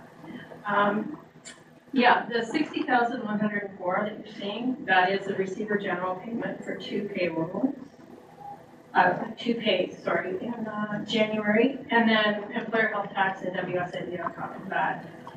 Our WSIB rate is 3.25%, which is up 0.1 over last year. Group health benefits, that is just 1 month, the month of January. And the OMERS, the 31,000, half of that is deducted from employees' pays. So it's a matching contribution. So the authorities paying a little 15.5, and the employees are paying the other half of that. And the monthly payroll is, yes, that's okay. Thanks, Allison, for that clarifies the OMERS portion for me. Can you just go back to the 60,000 for employee health tax, which is 1.95% of payroll? OMERS typically is $1.50 per $100 worth of, so where is that, the 60,000, is that CPP remittances also in there, and what else is included in that? Sorry. That is both the employer and employee share of Canada pension, employment insurance, and income tax. The bigger part of that is the income tax, which comes off the employee's pay. Thank you. Good. Is there anything else? I would move that in consideration of the consent agenda item listed on the March 27, 2024 agenda, the Great Sauble Conservation Authority Board of Directors receives the following items. Number 1, environmental planning section 228 permits, February 2024. Number 2, administration receipts and expenses, February 2024. Number 3, correspondence, GSCA donation letter, GSC Foundation Earth Film Festival flyer. And I think that's everything. Unless I did not do that right. Yes. May I have a mover and a seconder, please? Member Carlton, Member Gregg. Any discussion? Member Dubick? So just putting in a plug for the Earth Film Festival. So just get that into your calendars, please. It will be a great event, May 16th at 7 p.m. Buy your tickets online. Yeah, so please, there'll be lots of great opportunities. There'll be an online auction. Unless you wanted to come for dinner, and then you have to go to the Roxy in person to buy your dinner and movie tickets. There you go. So we do hope everybody can join us. Anyone else?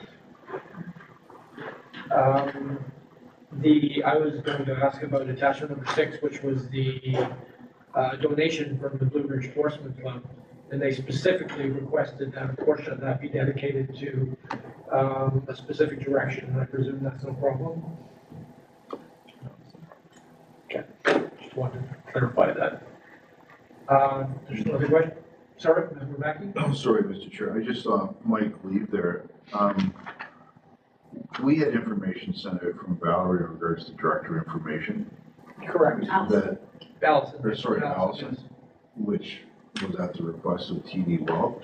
I guess I'm unclear as to why TD Wealth requires this personal information of board directors, because I've not seen that occur in any other situation. Yeah, and I don't believe we did it last year. I don't remember signing something similar last year. I'll have Allison follow up. Yeah, we were talking about that already. Okay, thank you. Sorry. No, that's good. All in favor? Carried, thank you. Moving into the business items. Mr. Chair? Mr. Chair, Yeah, I'm sorry that I didn't mention this at the beginning of the meeting, but I have a meeting in Wyerton at 4 o'clock, so I will be leaving this meeting around 3:15, 3:20. I just wanted to let you know. Thank you very much. I'm sorry I did not mention that at the beginning. That's okay. Moving to business items. Number 1, administration.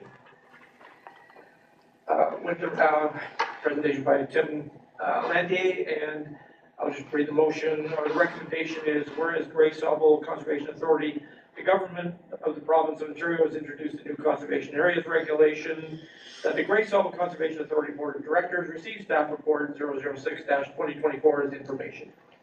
Tim? If I could amend the motion. Certainly. Doing things too quickly. It should just read, whereas the government of Ontario. Yeah. The province of Ontario is introducing a conservation regulation. You can scratch. Good. When I read that, it didn't make sense to me. So anyway, this information shouldn't come as a surprise to anyone. I did mention it in my CAO update last month that we had just received notice from the province that a bunch of pieces of, well, 2 new regulations were released, and several pieces of the Conservation Authority's Act have complained will come into force in effect on April 1st. And the next several reports you'll hear today are about those changes. This one specifically is about Section 29 of the regulation, which deals with the rules of conduct within conservation areas. So this is the legislation that deals with properties that we own as a conservation authority versus work that we do on private property. What I've included for you in the package is a copy of that legislation with the changes highlighted in yellow. So very little is different from what we currently have as a regulation to what we will have effective April 1st. One of the biggest differences is currently there are 36 different regulations for each conservation authority. There will now be 1 for all conservation authorities, but they read the same regardless. So it's a simplification of paper, really. Some of the biggest changes are clarification of items that maybe needed a little more depth. And then a lot of additional information on domestic animals coming onto Conservation Authority property. So this can largely be thought of as people with their dogs. I don't think we've ever seen somebody with any other domestic animal on our property. So inevitably we do run into problems with people with dogs off leash, people not cleaning up after dogs. You know, the dogs running all over the place. This isn't unique to conservation authorities. I'm sure municipalities have the same issue in their parks, but it is quite frequent at conservation areas.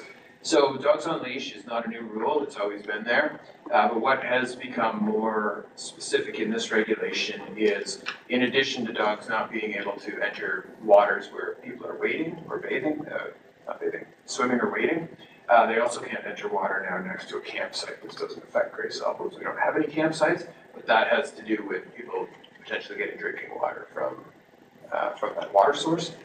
And then information on, in addition to your dog not running off leash, your domestic animal. Your domestic animal also shouldn't be harassing wildlife, destroying the property, threatening or harassing other people or other animals, and you can't leave bags of dog poop or just non-bag dog poop lying around. So the legislation actually gets into that detail that you need to be a responsible pet owner, and if you're going to come to a conservation area with your pet, you need to take care of them and so on. It also goes into some other detail, though, that was previously missing, and it's great to have on AODA type things. So if people need service animals, there are special rules that apply to service animals that don't apply to everybody else. So service animals do not need to be on leash. They still can't run amok, but they don't need to be on a leash, and so that's defined in here too. So I won't go on any more about that. We will talk to any affected staff about this, but like I said, it's largely the same as the existing legislation, and through you, Mr. Chair, I welcome any questions or comments from the board. First, I'll make the amended motion, and then we can entertain the question. So whereas the government of the province of Ontario has introduced a new conservation areas regulation, that the Grey Sauble Conservation Authority Board of Directors receives staff report 006-2024's information. May I have a mover and seconder, please? Member Gregg, Member Mackey, thank you. Any questions? Member Mackey.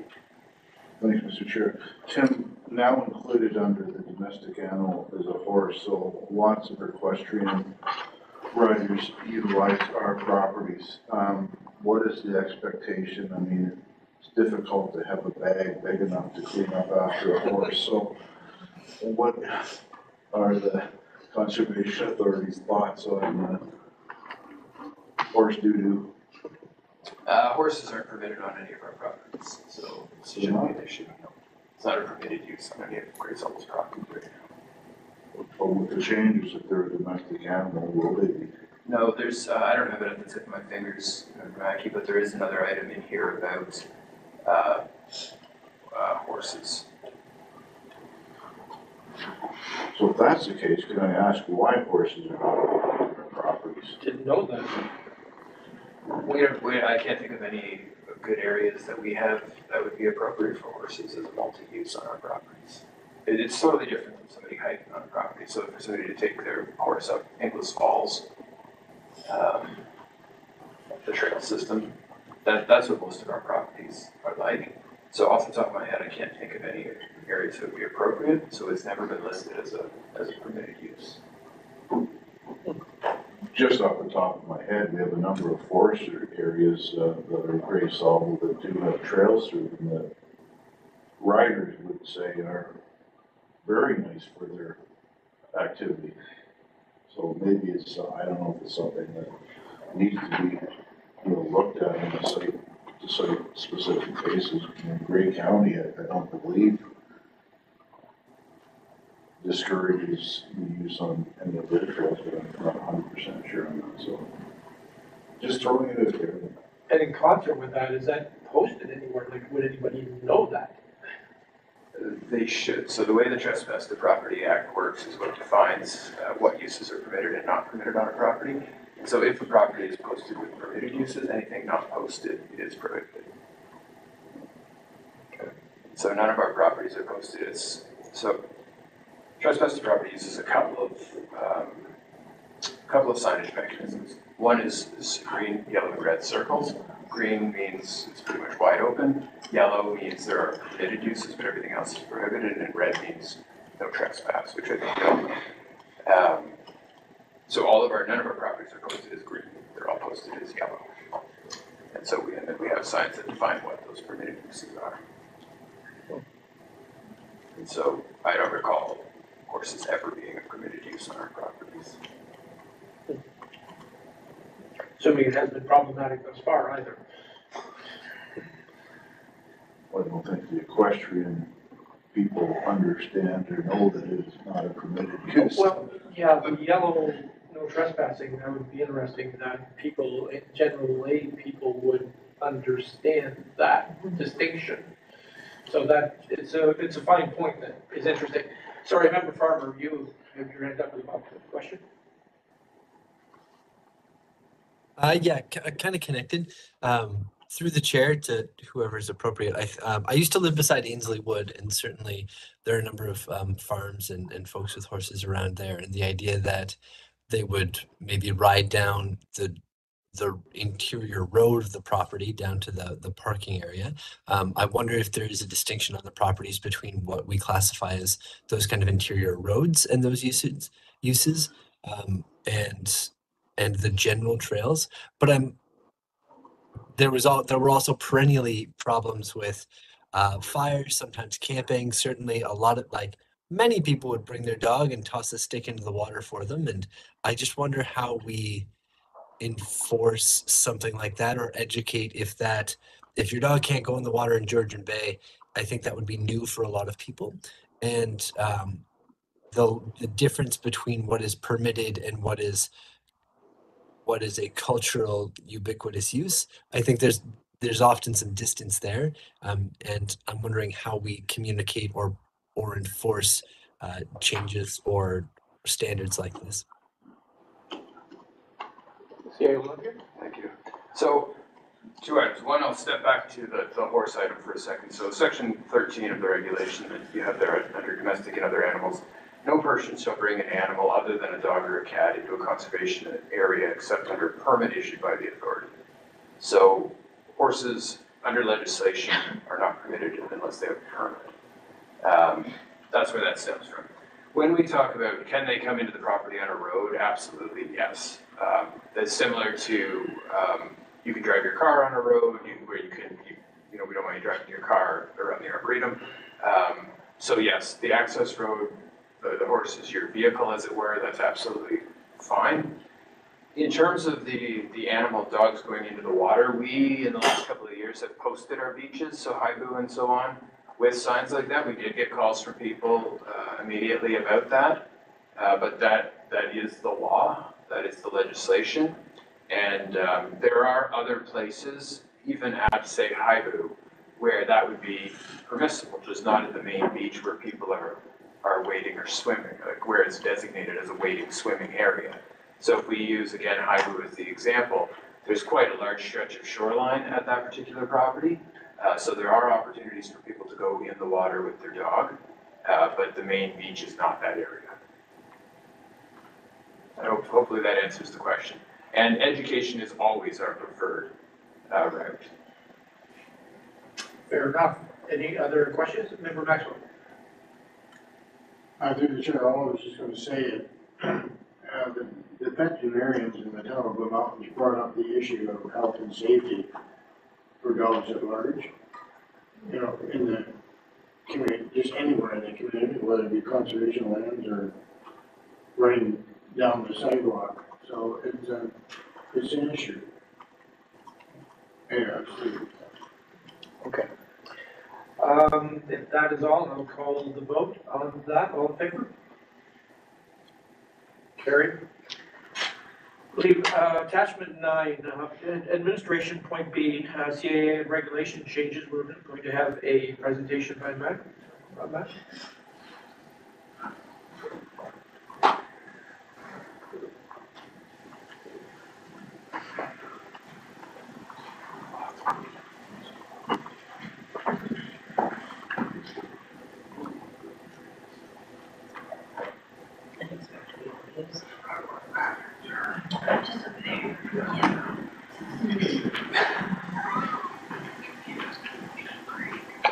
Would you like? Would you like to take a bio? I actually thought we were going to. Those two very long presentations. We'll have back to a thing. Oh, you know what? While Mac is preparing, That's a great idea. let's take a bio break.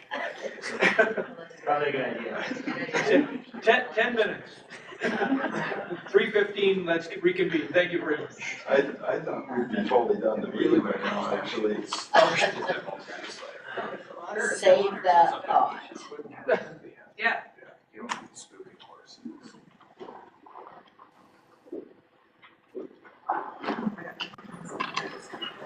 It was. Yeah. So that's interesting, because I know that there's other conservation authorities that have active riding on them, like, Ganneresque Forest has, they have equestrian trails.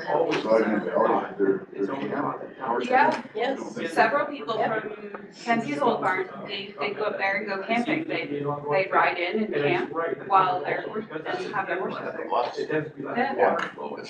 So I wonder how those changes will affect. That's not a change. No, in terms of not, like, didn't it say that no other animals would be permitted? That's not true. It's always been that way? They can permit that. Oh. Default in legislation is that it's not. Sure.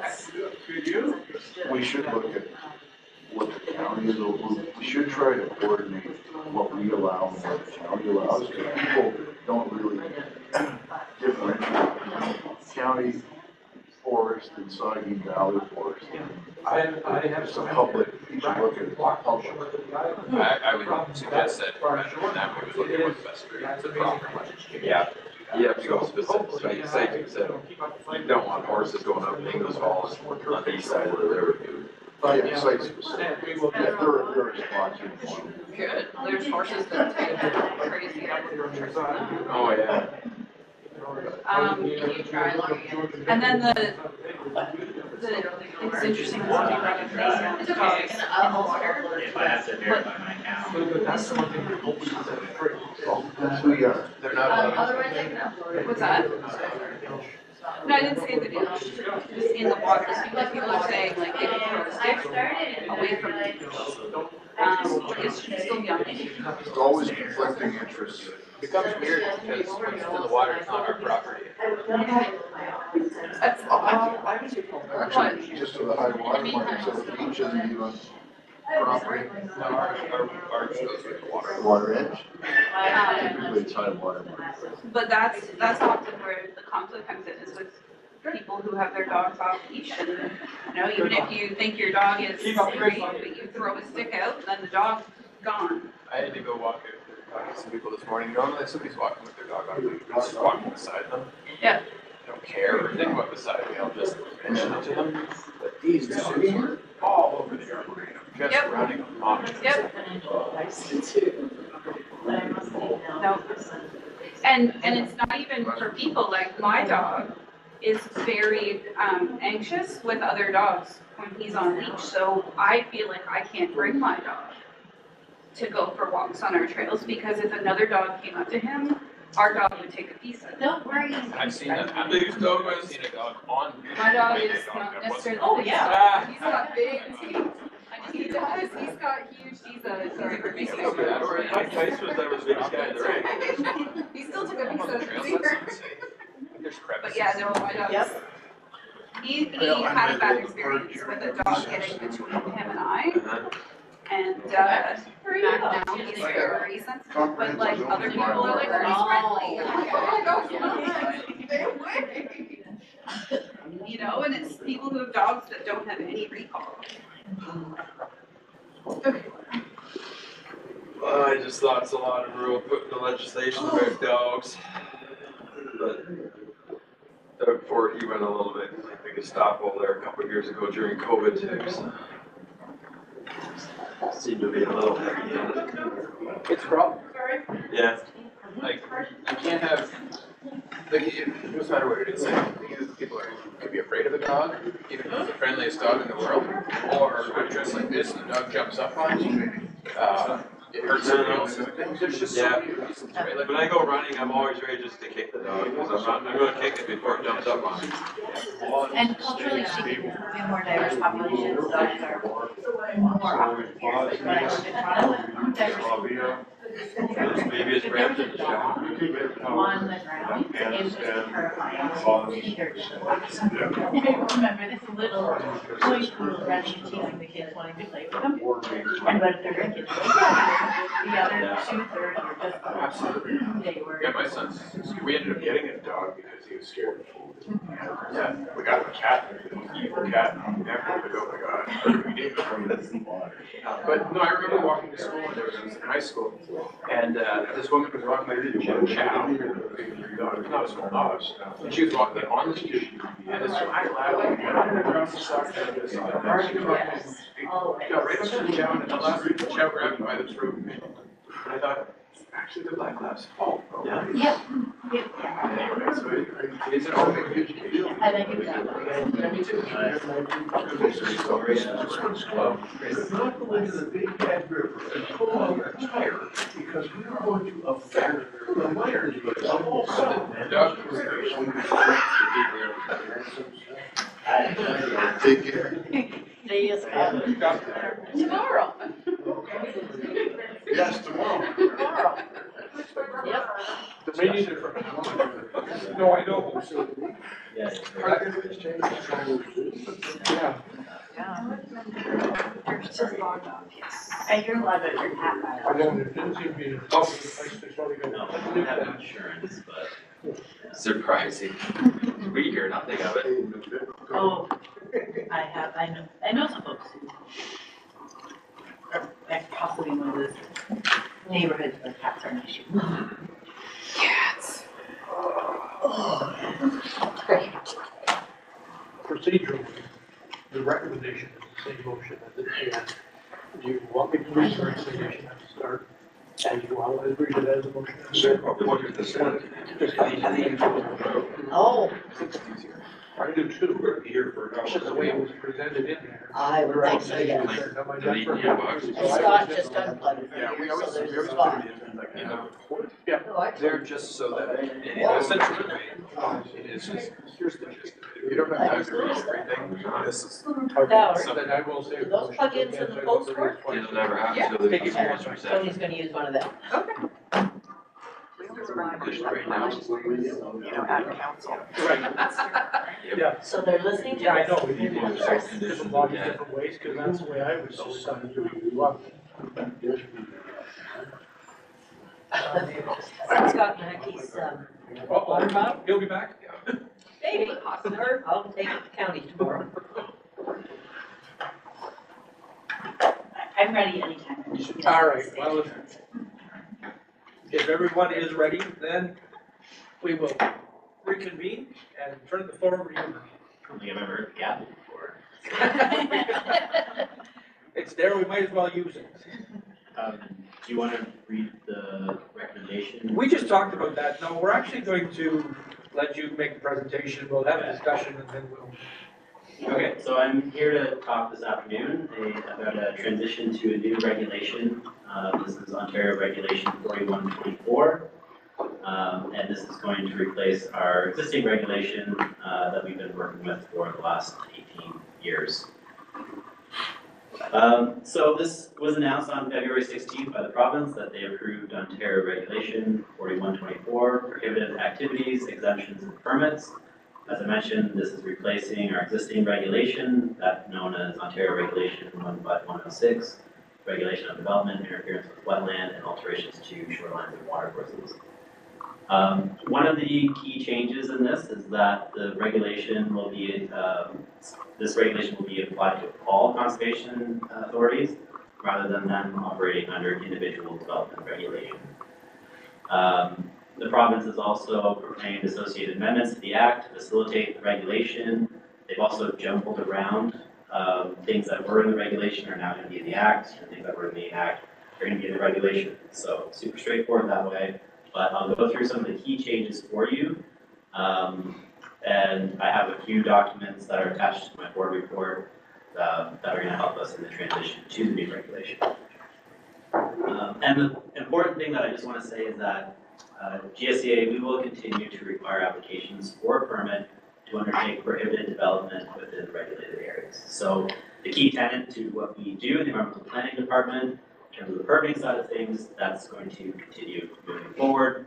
There's just changes now with this regulation.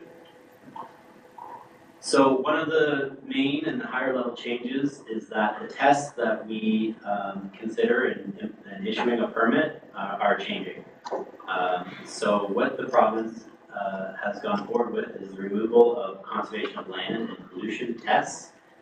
The new tests now are that we're to consider that the activity is not likely to affect the control of flooding, erosion, of beaches, and the new components to this are unstable soil or bedrock.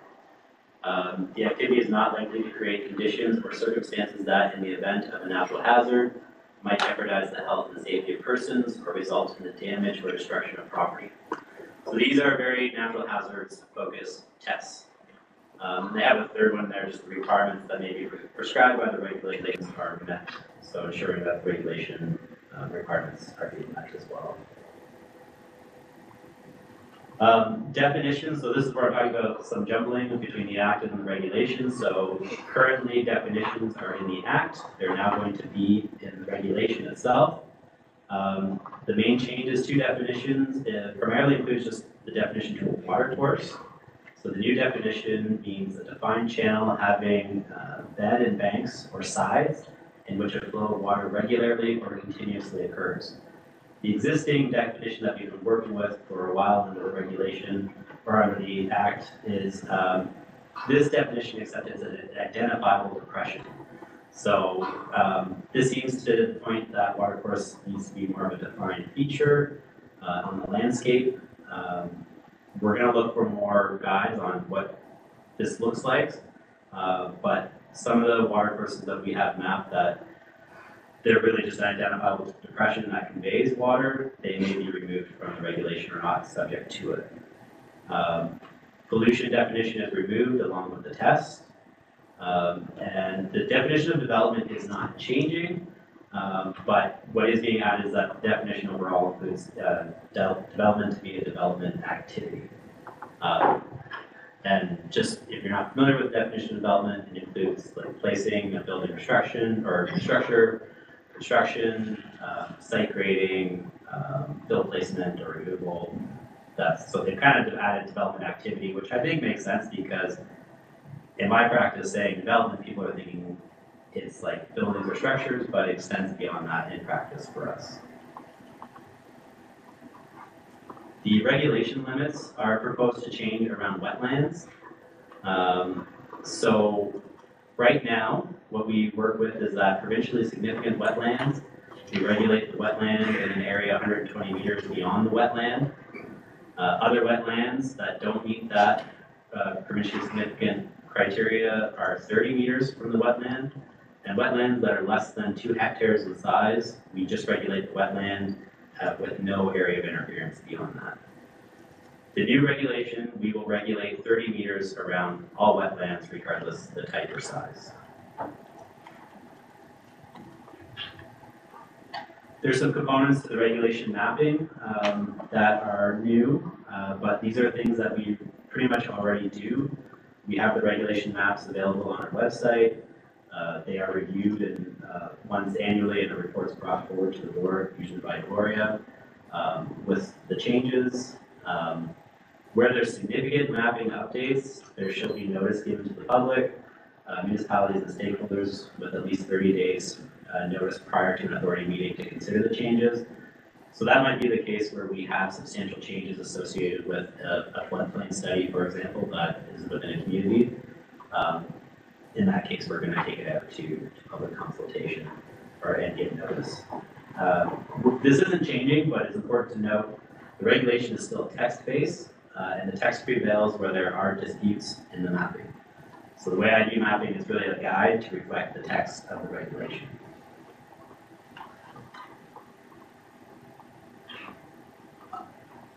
There are now exceptions to the prohibitions listed in the regulation. This is new, and it's listed, so it's in the regulation itself, I believe in attachment 1 to the report. The exceptions are listed in section 5 of that regulation. I'm not going to go through each one. You can read it and go through it. The province has labeled these as minor, low-risk activities. I'm not exactly sure what the risk assessment approach was to this. I think we would have a different opinion on some of them. Some of them we agree with, and they're actually already listed as exemptions under our regulation, specific to GSDA.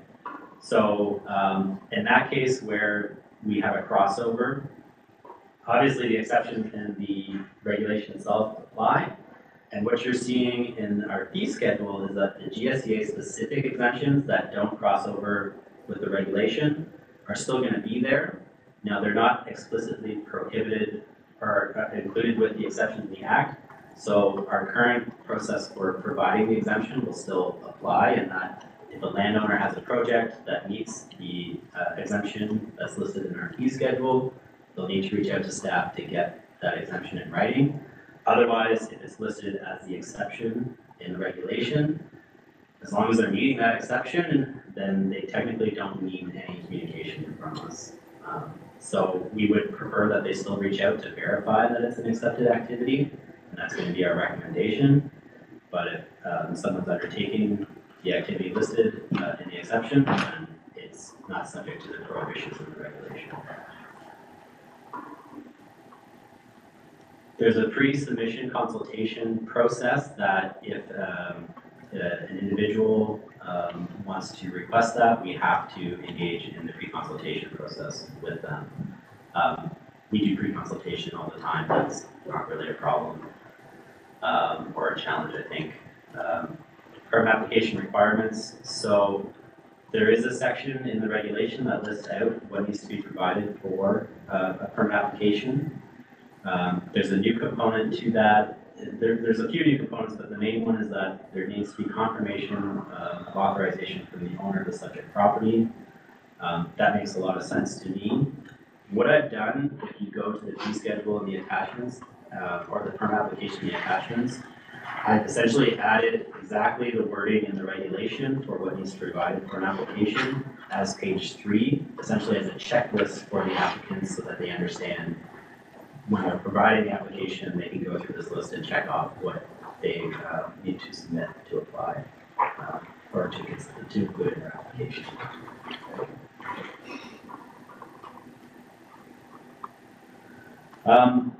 There's changes that are now built into the legislation about timelines. Currently, we operate under timelines in our guidance document, but now this will be explicitly built into the legislation. So when we receive an application and feed, we have 21 days to verify if the application is complete, or if it's not complete, what further information is needed to deem the application complete. Once it's deemed complete, we don't have the opportunity to request additional technical studies or reports unless it's agreed to by the applicant. If the applicant is not satisfied with staff deeming their application incomplete, they can request an administrative review. And then once we deem an application complete, we have 90 days to make a decision on the application. If it goes beyond the 90 days, then they have the opportunity to appeal to the Ontario Lands Tribunal. There's conditions of the permit can only be related to the tests and to support the administration or implementation of the permit. This part isn't changing. I have in here that hearings for a permit are to be referred to by the Board of Directors. There is an opportunity to delegate that the hearings, but our policies still will continue to have it directed to the Board of Directors. And there is a fee appeal process as well if they're not happy with their permit fees. Within the regulation, there is a requirement for policy and procedure documents to be developed by the Conservation Authority. This includes policy on pre-submission consultation process and application requirements, administrative reviews, timelines on decisions, and other policies and procedures for administrating the issuance of permits, a process outline for periodic reviews, procedure and policy documents, and there's mandatory annual reporting on permit statistics that we'll have to do every year. In terms of canceling a permit, there's a process outlined for that. The permit holder may request a hearing before the board. The permit holder may request a hearing to confirm, rescind, or vary the decision to cancel a permit. Yes, so that would be before the board, and then the permit holder can appeal the decision of the board to cancel the permit to the OLT if they uphold the decision to cancel the permit. Permit validity, so the regulation gives the opportunity for permits to be approved up to 60 months, including all extensions. Right now, a 60-month approval would require board approval, but under the new regulation, it does not. It can be approved at staff level. In our existing fee schedule, there is a 60-month project fee that's in there, and it does note that it needs board approval. Under the new fee schedule, I've just taken out that it needs board approval. We rarely see 60-month applications, and I don't expect to see many anyways with the new regulation, just because the price point of applying for a 60-month is so high. It wouldn't exactly make economic sense to apply for the 60-month one when you can apply for a 2-year approval and then extend it in a cheaper one. So there's new powers for the minister. Applicants can request the minister's review rather than to appeal to the OLT. So in the case where we have a board hearing and the board denies the permit application, they can choose to either appeal to the OLT or appeal for a minister's review. They can't choose both, they can only choose one or the other, but that avenue is there for them. The minister may issue an order to direct a CA not to issue a permit. I'm not sure under what circumstances that would occur, but it's in there. We also, and this will be in the next slide coming up about enforcement, but if we were to issue a stop work order, the person we issue the stop work order to can appeal that directly to the minister. So this is the enforcement part, enforcement and defenses. This is, I think this is really good. The maximum fines are increased to $50,000 for an individual and up to $1 million for a corporation. Under current legislation, the maximum fine is $10,000. And so this is a good increase, I think, to help make sure that people are being compliant with the regulation and getting their permits.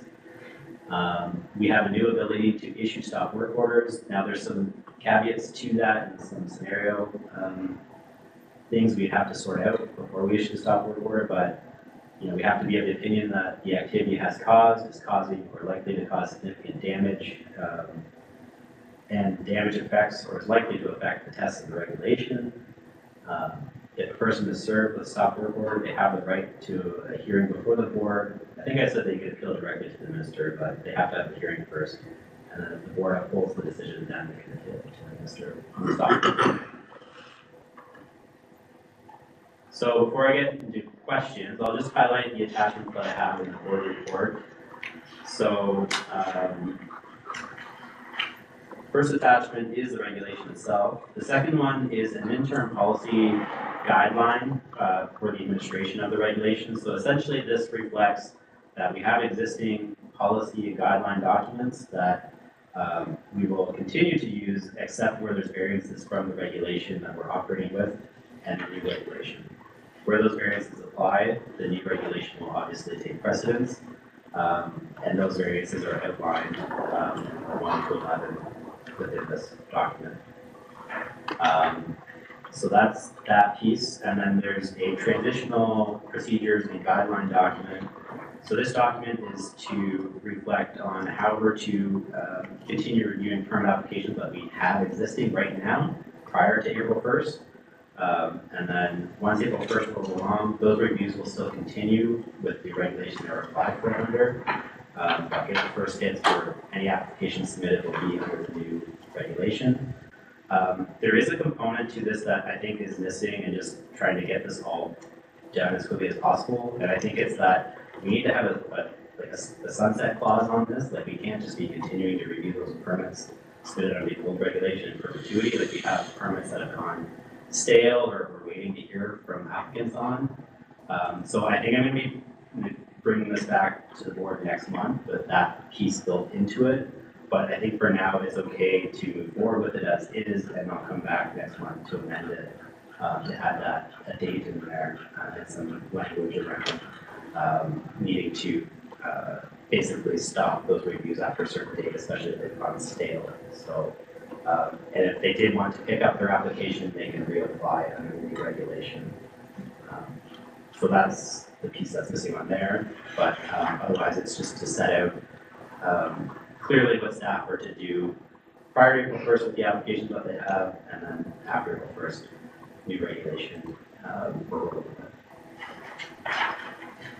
And then I have the application form, which there's not really any changes to the application form itself. I didn't really need to make any changes to that, but I did add in a checklist on it as a page 3.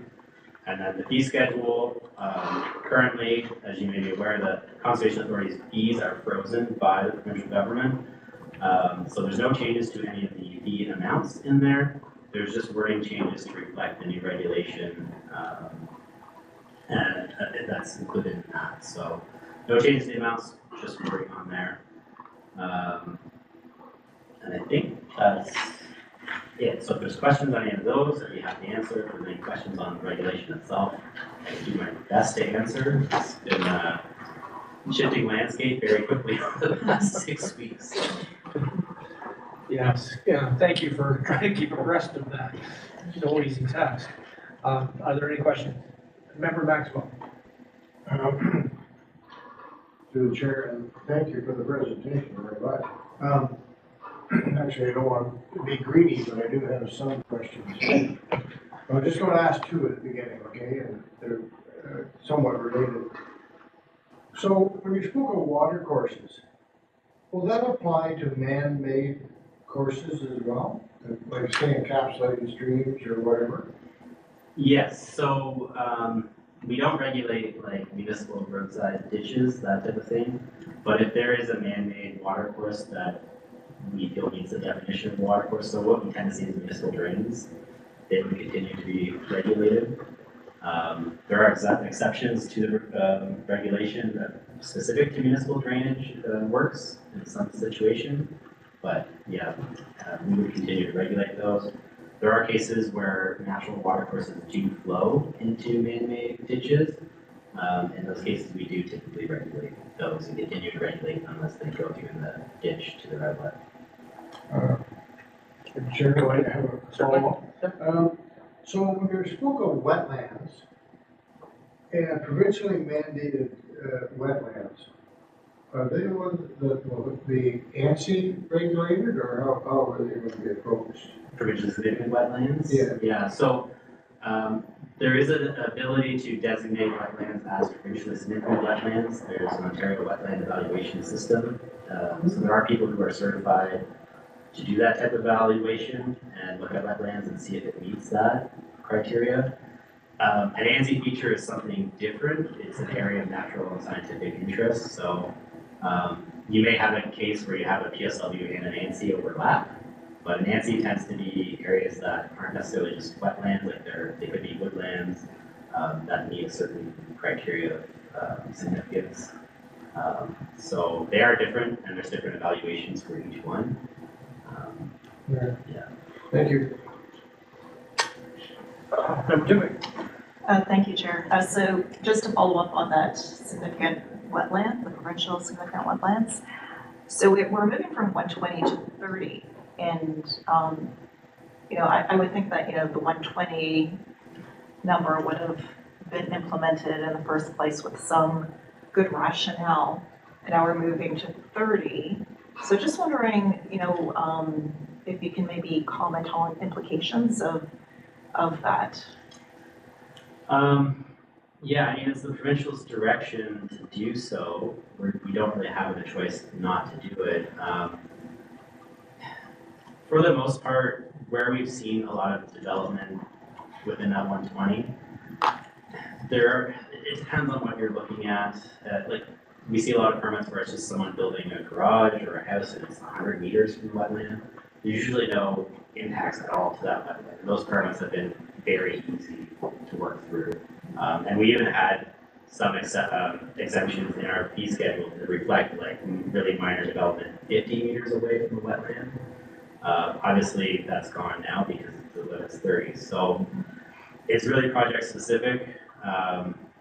The planning, the PPS, the provincial policy statement, will still have that 120 meter buffer land to it for consideration of impacts from a natural heritage perspective, unless the province changes that.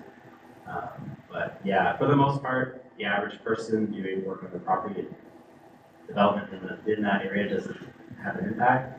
The 30 meter buffer, that's where you're getting closer to the wetlands, so we would potentially have concerns depending on ultimately how close that development settles next to the wetland. So yeah, it's really contextual, but if you're getting really beyond that 30 meters, then for the most part, we weren't seeing a lot of concern there in the projects that we reviewed. Thank you. I have a very related question. I appreciate you asking that one. I was curious about the ecological principles and hazard management behind those numbers.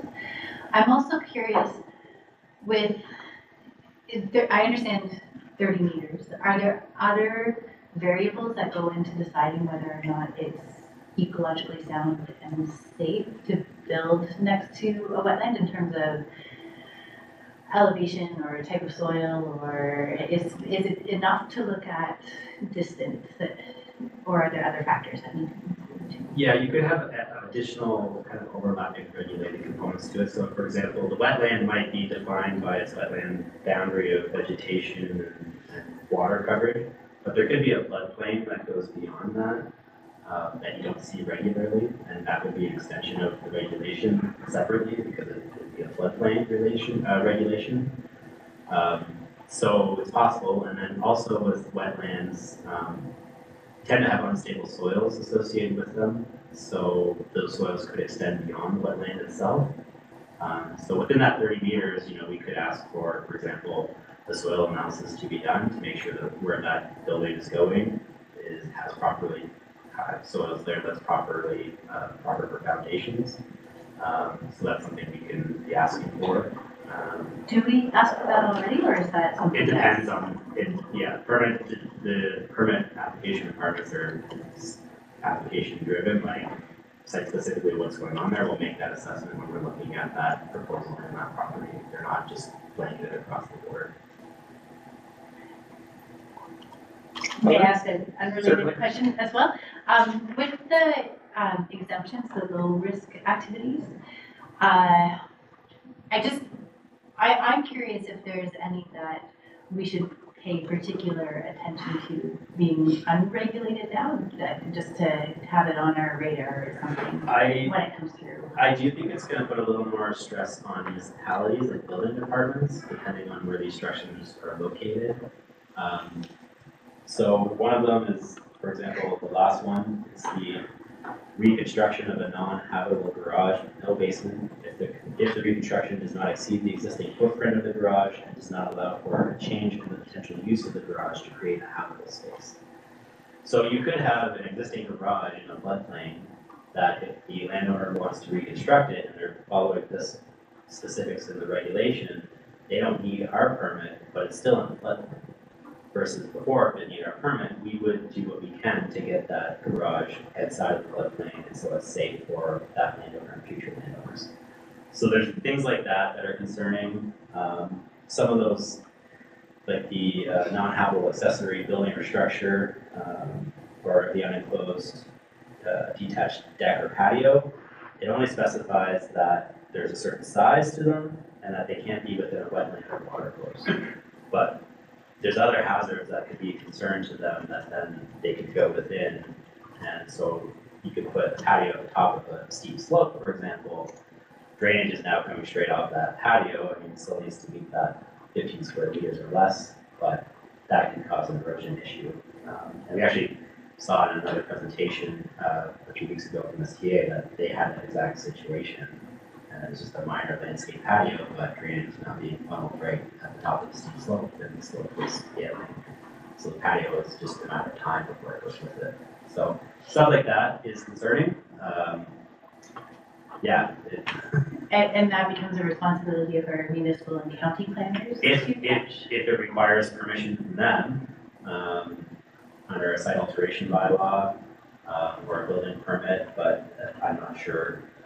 Some of those could go through without any permits at all, so it would be the responsibility of the homeowner or landowner Essentially, to.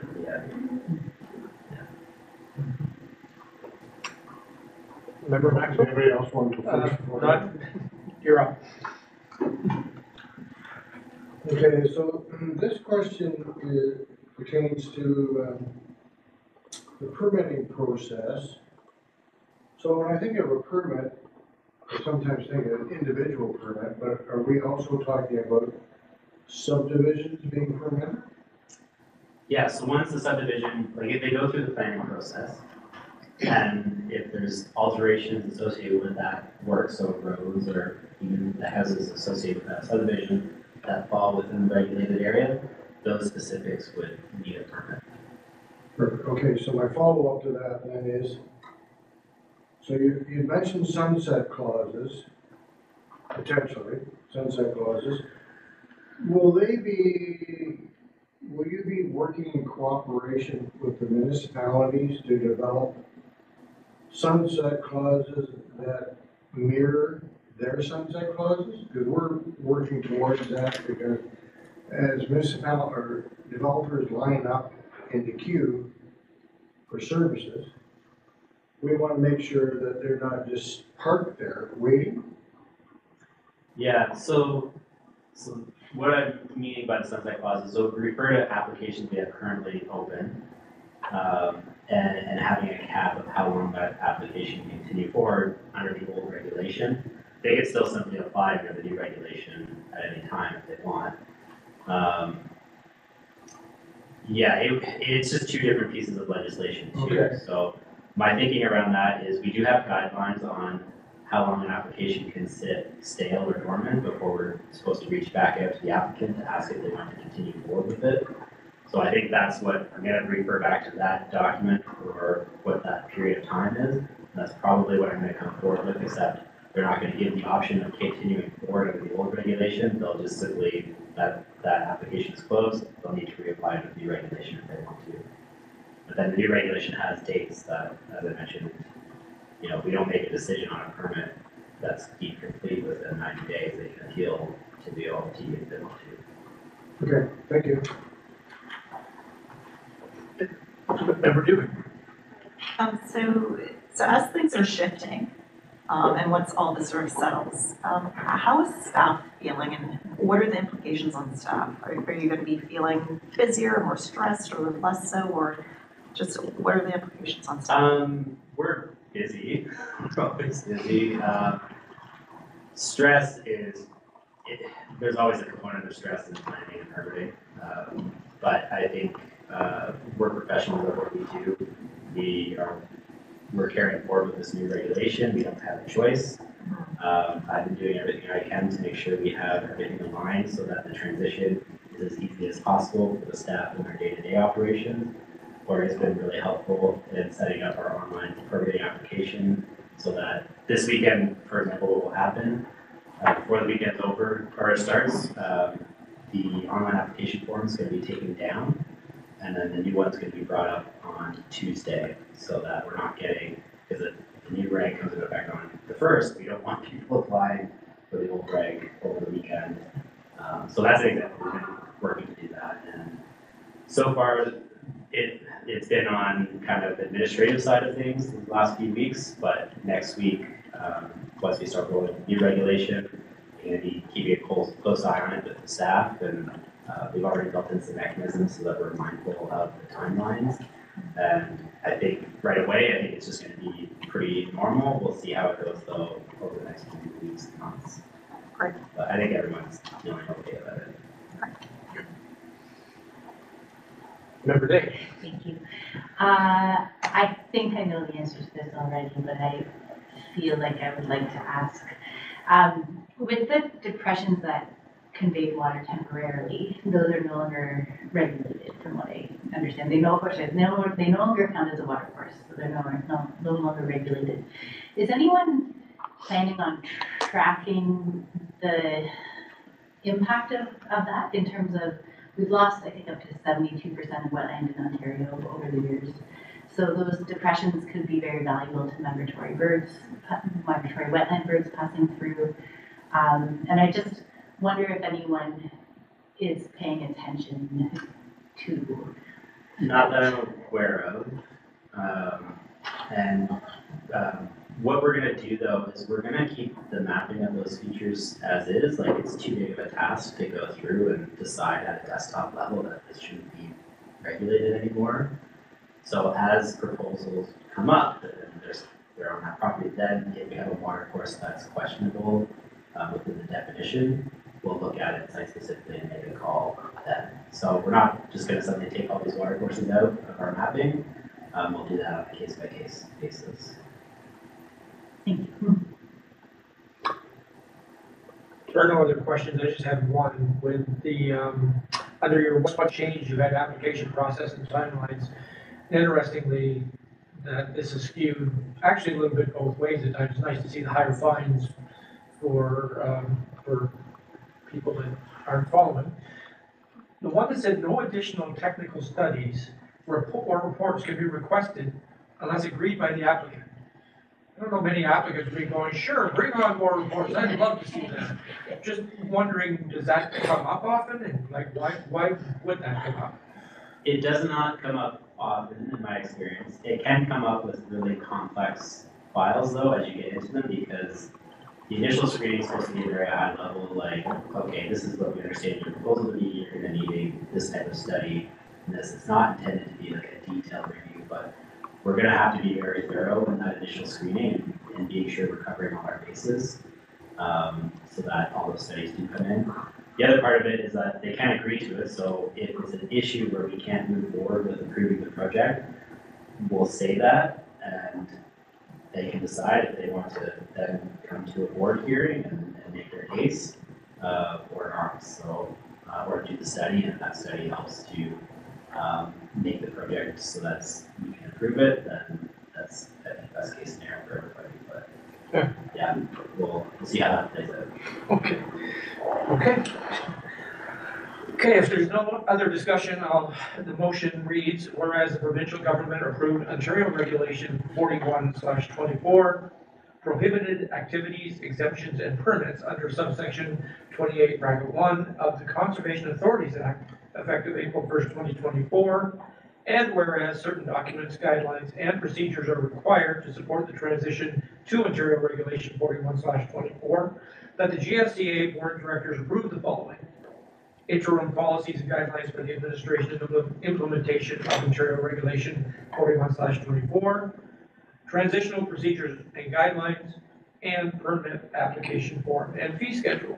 May I have a mover and seconder, please? Member Gregg and Member Maxwell. There's no further discussion. All in favor? And that is carried. Thank you, Max. Next, we have under administration, excuse me, point C, the interim administrative review policy. That's attachment number 10 in your package, and Tim Lanthier, CIO, will be addressing. So this is further to what Mac was just talking about with the changes under Ontario Regulation 41-24. Under there, as Mac had mentioned, there are some new timelines that didn't apply previously. One of those is that within 21 days of receiving the documents listed as necessary for an application within the regulation, as well as payment of the fee, the Conservation Authority must notify the applicant in writing whether or not the permit application is considered complete.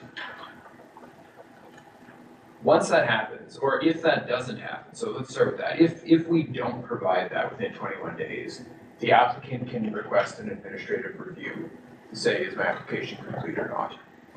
If we do provide it to them and the applicant disagrees with our determination of what a complete application is, they can ask for an administrative review. And finally, if we tell the applicant, this is what we need to see for your application, so an example, they're building in a floodplain and we ask for a floodplain study and they say, I don't think that's reasonable, they can request an administrative review. So under the legislation, if we receive that request in writing, we must within 30 days provide that administrative review and confirm either that the application is complete or provide reasons why it's not, or confirm that the request is reasonable, or scale it back if we believe that the request was not reasonable. The authority, being the Board of Directors, is tasked with this, but the legislation allows for the board to delegate that power to either a subcommittee or to any person. I am proposing through this interim policy that be delegated to the CAO of the authority. So what would happen is Mac and his team would do the work that they do, and if one of those triggers happens, the person submits a request for administrative review, I would undertake that review within 30 days and provide a decision and a response on that, or the CAO would do so. One thing that we've added in this policy that the legislation does not require, and it's over and above, is if that person does not agree with the CAO's decision, they can bring it to the board. I put that in there as just another step, a sort of client service type thing, but what it also does is that 30 days no longer applies, because we will have met our requirement under the Act to review it and provide it. And the reason that's important is we schedule our board meetings, the materials for our board meetings well in advance, and 30 days is just not going to cut it. So what we've put in the interim policy is that at the next available board meeting. So if we're sitting here today and we're looking at April and April's already filled up, maybe it's May, but maybe it's April. It wouldn't be stretching beyond that. So what this allows us to do is meet the criteria of the legislation, provide that extra level of customer service if we need it. Some of the other things that I've written into the policy with regards to whether or not it comes to the board is some information that we took directly from our previously approved fee policy. Is that at the CAO's level, there would be discretion to decide if this is frivolous or vexatious, the request to go to the board, or if the board has already pass judgment on something of substantially similar. So what we don't want is somebody who, maybe it's a contractor and they're frequently applying for permits, and every single time they say, I want to take this to the board. Maybe the first time we would say yes, and then if they come back and it's the same thing, we would just say, no, sorry, this is frivolous or vexatious. I would hope that's not going to happen, but it's nice to have that clause in there to address that should it happen. Otherwise, I think this is pretty straightforward. We've put some things into the document that are necessary in terms of frequency of review, notice and public availability and transition. So notice and public availability, it will be on our website under the I'm envisioning it being under the environmental planning section as well as under the governance section. So people can look in either location and find it. And then in terms of the transition, if the board approves it today, then it would take effect on April 1st when the new regulation takes effect. I've listed it as an interim policy because we've been told by Conservation Ontario that they are developing a policy for this. But we haven't seen it yet, and April 1st is limited. So we've written a policy, it works. If theirs is better, we will take it or borrow from it, or maybe this will come back to the board, but in the interim, this should cover everything. So the request is that the board approve the policy, and that by default would delegate the power to the CAO to provide the administrative review should the need come up. Seems pretty straightforward. Any question? Member Dave? Just one. First, though, I do want to thank you and the rest of the staff for your very timely response to this new legislation. It feels very. It's mostly not team. It's a big team effort. It feels very streamlined. And while you were talking, I just wondered if someone takes an issue to you and then to the board, does that affect the 90-day? Was it a 90-day deadline that we have to get the final? So that would be the application not deemed complete yet. Okay. So if you did deem it complete, then the 90-day starts. Thank you. Member Greg? The only comment I would make, and fully in support of the recommendation here, is coming into the meeting, I thought the 30 days, the policy responded to the fact that 1 month you could have a meeting on the 22nd, 23rd, 24th, and then by the time you flip, then you can go beyond 30 days, or maybe we missed a meeting. So the communication that we can't put it on or that we're doing it because we can't add the item to an agenda, I'm not totally comfortable with, because I'm used to just pivoting and adapting in business sense all the time. So I just wanted to say that's not what I was expecting. I just thought it would be the other way. And if the occasion occurred that it had to come forward, that whether the board sat for an extra half an hour and staff had to prepare that report, that's what we have to do. So I was just surprised to hear it put that way. But And that absolutely works. I think though the case could come up where maybe the example I gave was extreme, but maybe instead of that example, let's instead say Monday this happens. I'm not going to get it on Wednesday's agenda, right? So it's going to have to go to the next available board meeting. But certainly the intent is not to draw it out longer than it needs to, and we are going over and above what the regulation requires here. I would also think that there's always the additions to the agenda opportunity in the agenda itself, that if something emergency status arose, that it couldn't be presented even above and beyond the planning. Member Maxwell? So the fact that the Conservation Authority will be going above and beyond what's required, will that weigh better at an OLT decision on behalf of the municipality? On behalf of the authority? And the municipality, because sometimes they're tied together for permitting. It would have nothing to do with the municipality in this case. The municipality is completely separate from our permitting process. But I do believe that if the person decided to, I don't actually think there's an opportunity for them to appeal this to the OLT. But if they appealed the 90 days to if we got to there somehow, and the complete application process was brought up for some reason, then yes, us doing more than we legally have to would definitely weigh in our favor. Okay. Anyone else? If not, I will read the motion.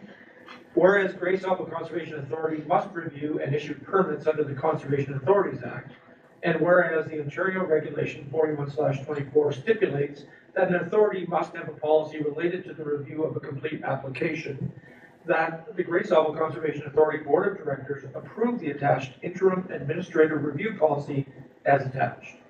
We have a mover and a seconder, please. Member Carlton, Member Dubik, all in favor?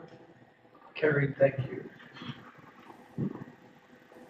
Also, Mr. Landier is going to address point D of our administration, the delegation of officers. Try to keep this one super quick. I'm going to give you the Coles notes. If you have questions or require more details, please ask. We have officers designated under Section 30 of the Conservation Authorities Act to enforce Section 28. So Section 28 is our development regulation that Max spoke to. Section 29 is the work that we do on our own properties. We already have those officers designated. We need to redesignate them because there's a new regulation for both pieces of for both sections of the Act. No new officers are being designated by this process, and the board report stipulates who those officers are and when they received their, or what board motion it was that they received their, that they were approved as officers under. The process that we go through is all officers must undergo a minimum level 1 training before we designate them as officers, and then after that, where it's appropriate, they would undertake level 2. So typically, Mac's team under Section 28 would do level 2. Morgan's team under Section 29 would not, because it has to do with taking people to court, getting warrants, things like that. So it's much more the Part 3 of the Provincial Offences Act, laying a charge or information as opposed to issuing a ticket type of thing. So I'll leave it there. If the board has any questions, by all means, but otherwise it's trying to maintain status quo. Any questions? Member Rick? Will staff get tasers to be able to take care of these dogs in our properties? I'll move the recommendation. It's not what they mean by charging people, Scott. Fair enough. If there's no comments, I will read the motion.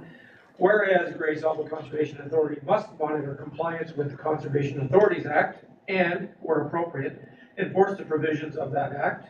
And whereas certain staff have completed the appropriate provincial offences officer training, that the Gray Sauble Conservation Authority Board of Directors designate Tim Lantier, McLean Cleves, and I apologize for any pronunciations, Olivia Stroka, and Chris Schultz as a provincial offences officer under the Conservation Authorities Act and Ontario Regulation 41/24 for Section 28 and Section 30 related offences.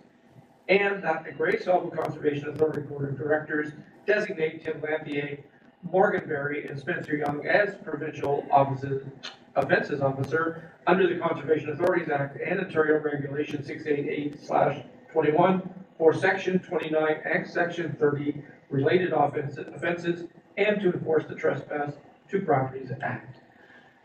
May I have a mover and a seconder, please? Mr. Bell and Member Day, thank you. All in favor? Thank you. Just give me a break from reading so you can speak again. Point E under the administration designation of power under CAA. Thank you. So again, moving forward into the new regulation, we need to make sure that all of the approvals are appropriate to the legislation that is currently in effect versus the legislation that is no longer going to be in effect. So we need, currently, staff are delegated with the authority to issue permits, not to deny permits. And so staff have signing authority to issue those permits. Currently, those staff that have that authority are the CAO, the Manager of Environmental Planning, and the Water Resources Coordinator. moving forward, we're proposing that it be the CAO, the manager of environmental planning, and the manager of engineering services. And so what this means is that permits do not have to come to the board of directors for approval before they go out the door, but rather they're signed at a staff level.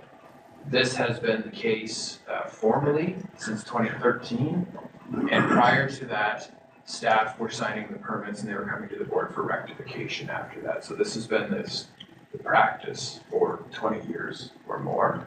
It works, it provides more timely issuance of permits. One other thing that we would add is that the board can delegate the power to staff or to a subcommittee to notify individuals of pending cancellation of their permit, at which point they would be offered the opportunity to have a hearing before the board. So currently we don't have anything written about that. I'm suggesting that that power of the board be delegated to the CAO, but that the power of the actual hearing, for the hearing, remain with the board of directors.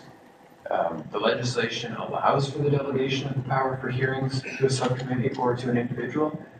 I'm not sure that that complies with other legislation regarding hearings.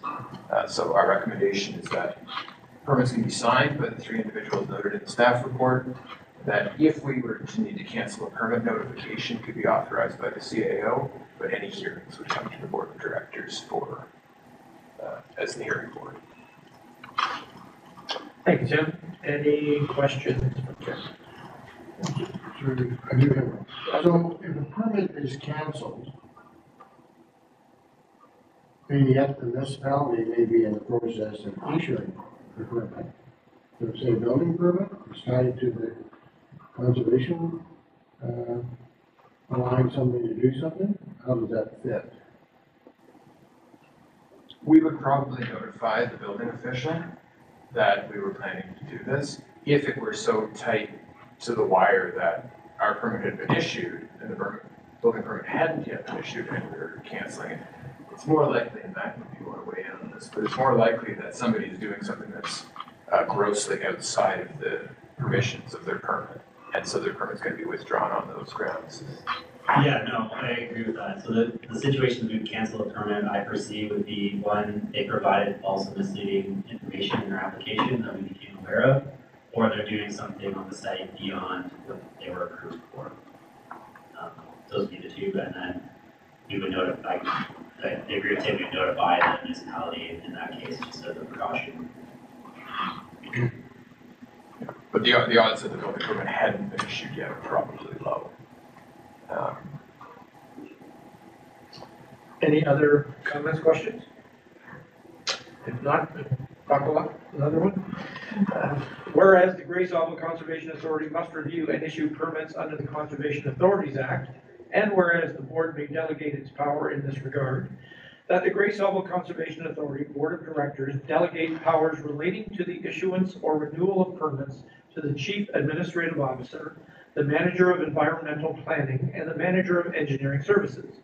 And that the Gray Sauble Conservation Authority Board of Directors delegate powers relating to providing notice of the cancellation of a permit to the Chief Administrative Officer. May I have a mover and a seconder, please? Member Dubik. Member Bell. Oh, sorry. Member Farmer hasn't gotten in on the fun today yet, so I'm going to second that Member Farmer. All in favor? Thank you very much.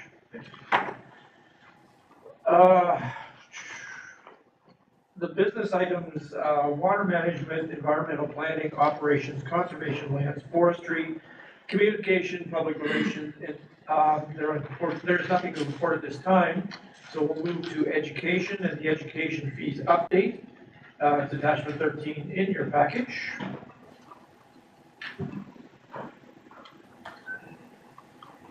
Try to make this one quick as well.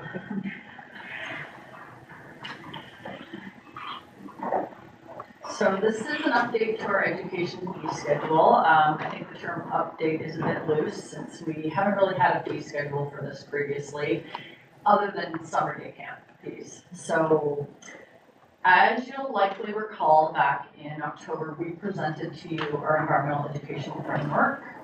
And through that document, we're hoping it is helping to shape the environmental education programming that we're offering here at Sauble.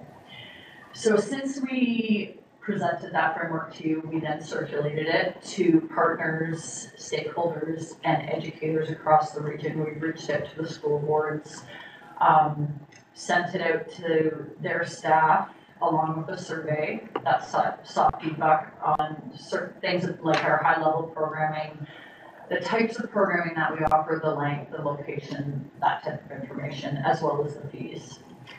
We received 20 responses to this survey, so numbers were a little low. That's a bit disappointing, but it was valuable feedback that we did receive. And out of the 20 responses, 9 offered feedback on curriculum-linked education. And out of these, in the questions that asked about fees, two people stated that costs are not feasible with no grant subsidies, and 7 stated that they are absolutely feasible. As you'll recall, the 2024 budget contains no levy contribution towards education and instead draws from several sources. That includes the foundation, user fees, and then to a lesser degree grants, and hopefully sponsorships. So we are seeking further grant funding and creating that sponsorship program that we presented to you and spoke about at that October board meeting, and that will help us to reduce these costs. So in terms of figuring out what fees we should charge, we have done quite a bit of research, reached out to other CAs, and we've compared fees from 18 different conservation authorities. There are 36 CAs in the province. There were only 18 that either responded or some had their fees published on the website. So we went through the process of comparing different fee structures in terms of half-day and full-day programming. Some offer a per student rate, which is a little bit tricky because regardless you have to create the programming. So you spend staff time on creating the programming and your staff have to be there regardless of how many students attend the programming. So we decided to go with a proposal of a half-day rate and a full-day rate for on-site programs. So in my report, you'll see that the average half-day rate for school-based programming across those 18 different CAs was $216, and the average full-day rate was around $390.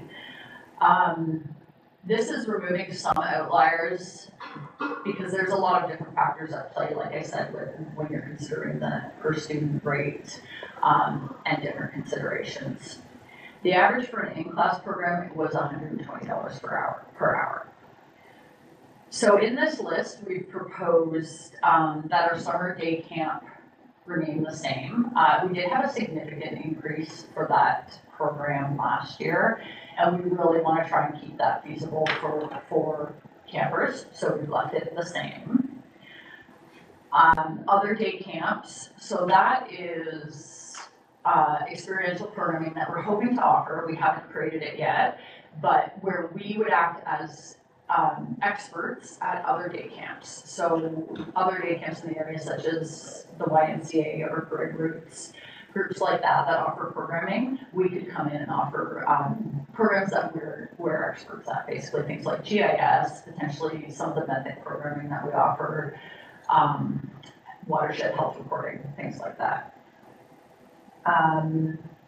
We have the half-day outdoor school programming and the full-day outdoor school programming. So that would be on-site programming, and we have those listed as $200 or $400.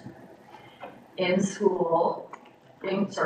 class schoolyard programming, we listed as $100 per hour with an additional fee for any additional time spent there. So if we're anywhere from 1 to 2, it would be an additional $60. One addition to this list that wasn't in the framework is this full-day specialist high skills major program. The reason we've added that is we have had a member of the Catholic School Board reach out and ask if we offered this type of programming, and we are offering it as a pilot project this year, actually in April.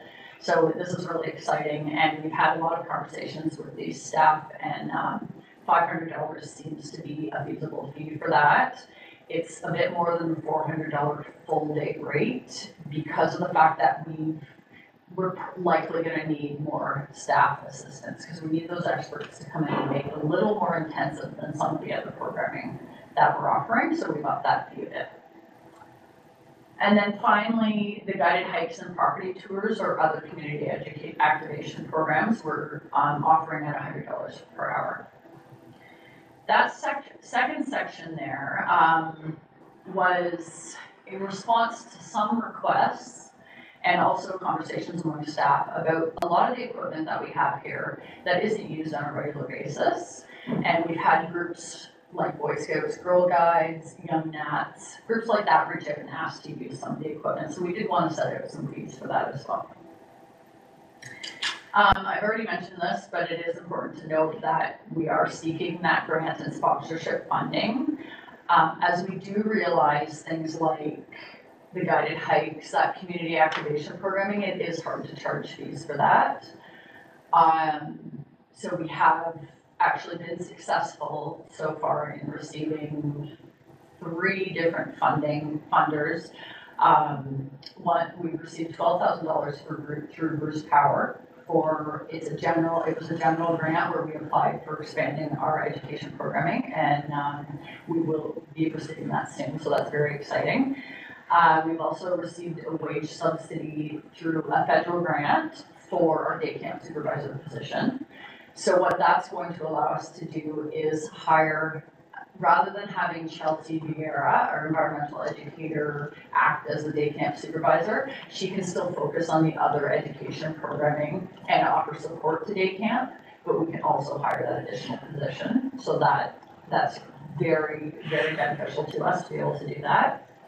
And then finally, we are partnering with MNO, Métis Nation of Ontario, to offer, and they have some funding for us to offer some guided hikes as well. So we're going to be offering 3 to 4 programs of guided hikes and potentially including a BioBlitz in there at Wagner Marsh with that group. Are there any questions through the chair? Thank you, Maria. That's all very optimistic. That's great.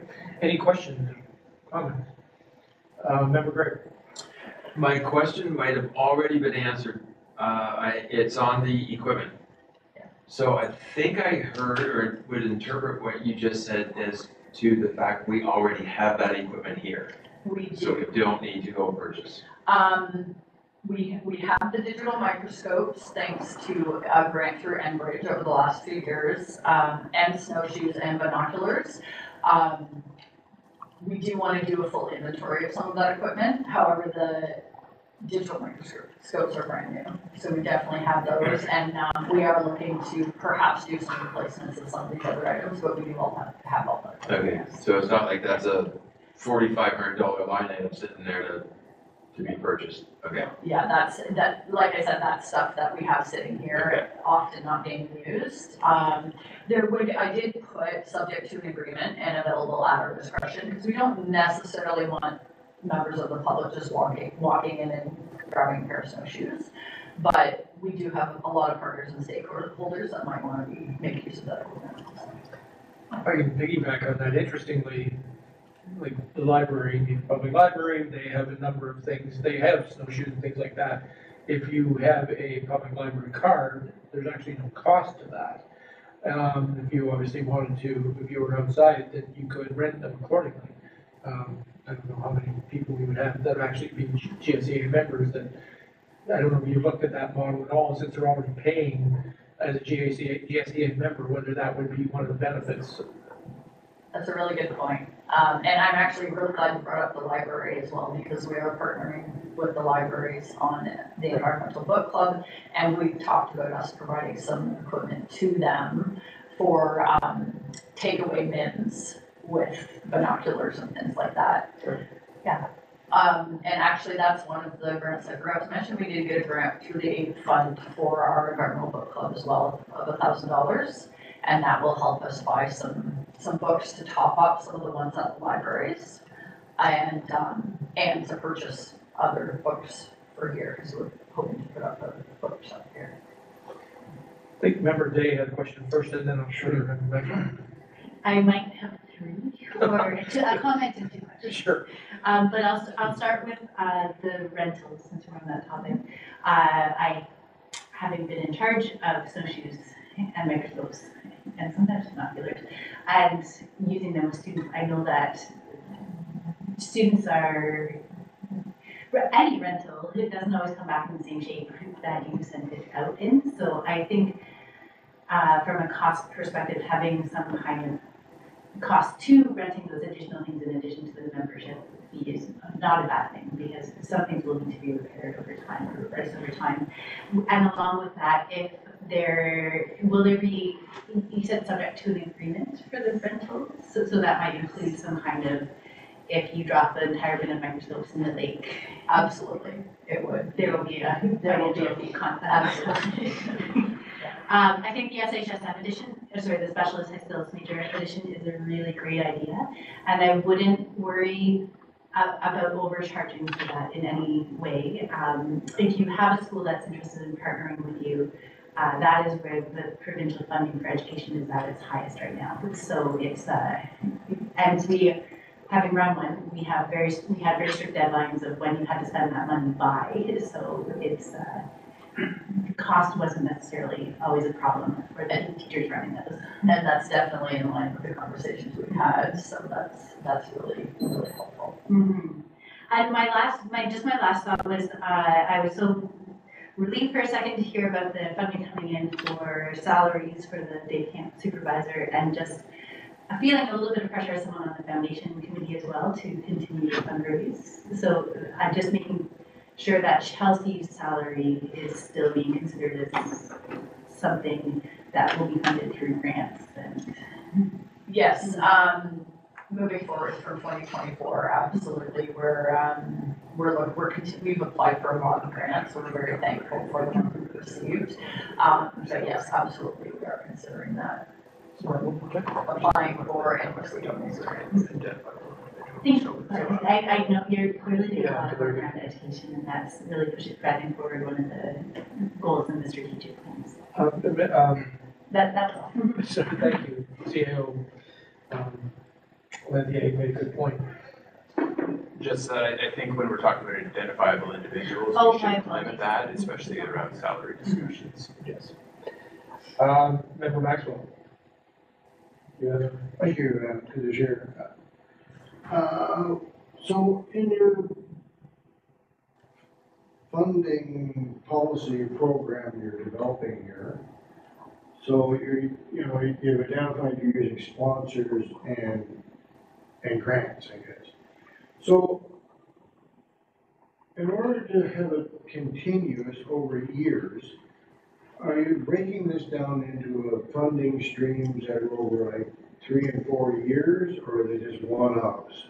So currently we're working year by year. We have laid that out in our environmental education framework in terms of what the needs will be and what we need in terms of funding. The majority of the costs are associated currently with salary and some materials and supplies. And that is coming from user fees through day camp. We do make some money off day camp. The foundation has committed to 3 years of $20,000 per year of funding, so that's a big help.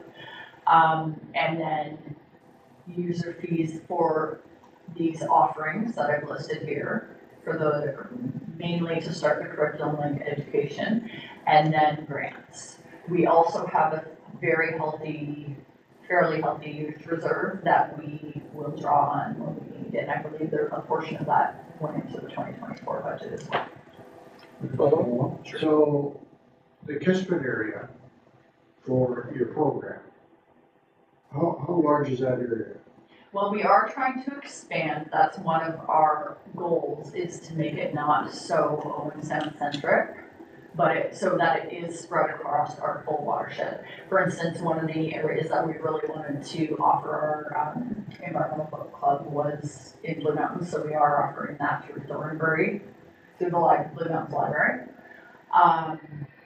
And we are looking at offering in terms of school-based programming at offering absolutely across the watershed, outside Low and Sound. Okay, thank you. Anyone else? Tonight I will read the motion. Whereas GSCA must charge fees to cover the costs associated with offering environmental education-based programming as defined in the Environmental Education Framework.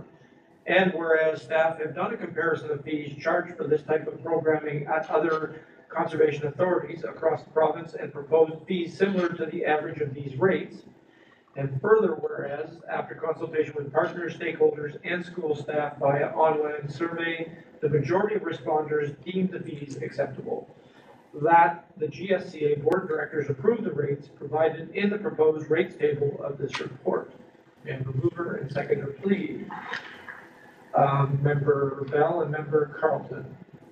All in favor? Thank you. Thank you, Lori. Rounding out the business items under administration, there's nothing to report for GIS or DWSP, so we will go to the CAO's report. Thank you, Mr. Chair. So a couple of things I wanted to bring the board up to speed on or keep you in the loop on.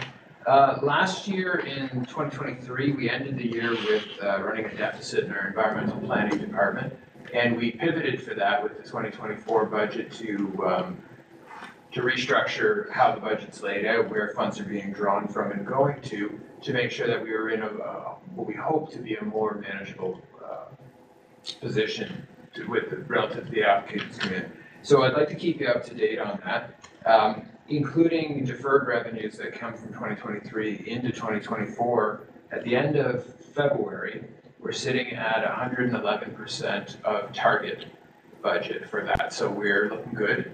Right now, we're ahead of budget, and we'll continue to keep an eye on that through the year, but I think things are looking positive. The other thing I would note from that is we are planning to hire a planning assistant. Right now, this is somebody to handle some of the paperwork and some of the administrative stuff associated in the planning department. There's a lot of paper there that we need to deal with before we move. And some other things that they need to deal with.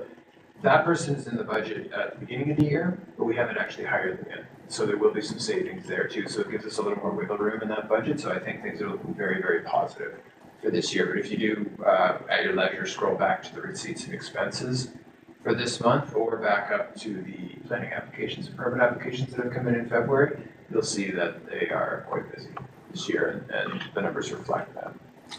I was going to talk about the Earth Film Festival, but I'm sorry. No, it's okay. It's been covered and it is in the consent agenda as well. So just encourage everyone to go. It's a great evening and it's a great cause. And the foundation works really hard on this, and it's one of their annual events that they put on. So I'll leave that with you.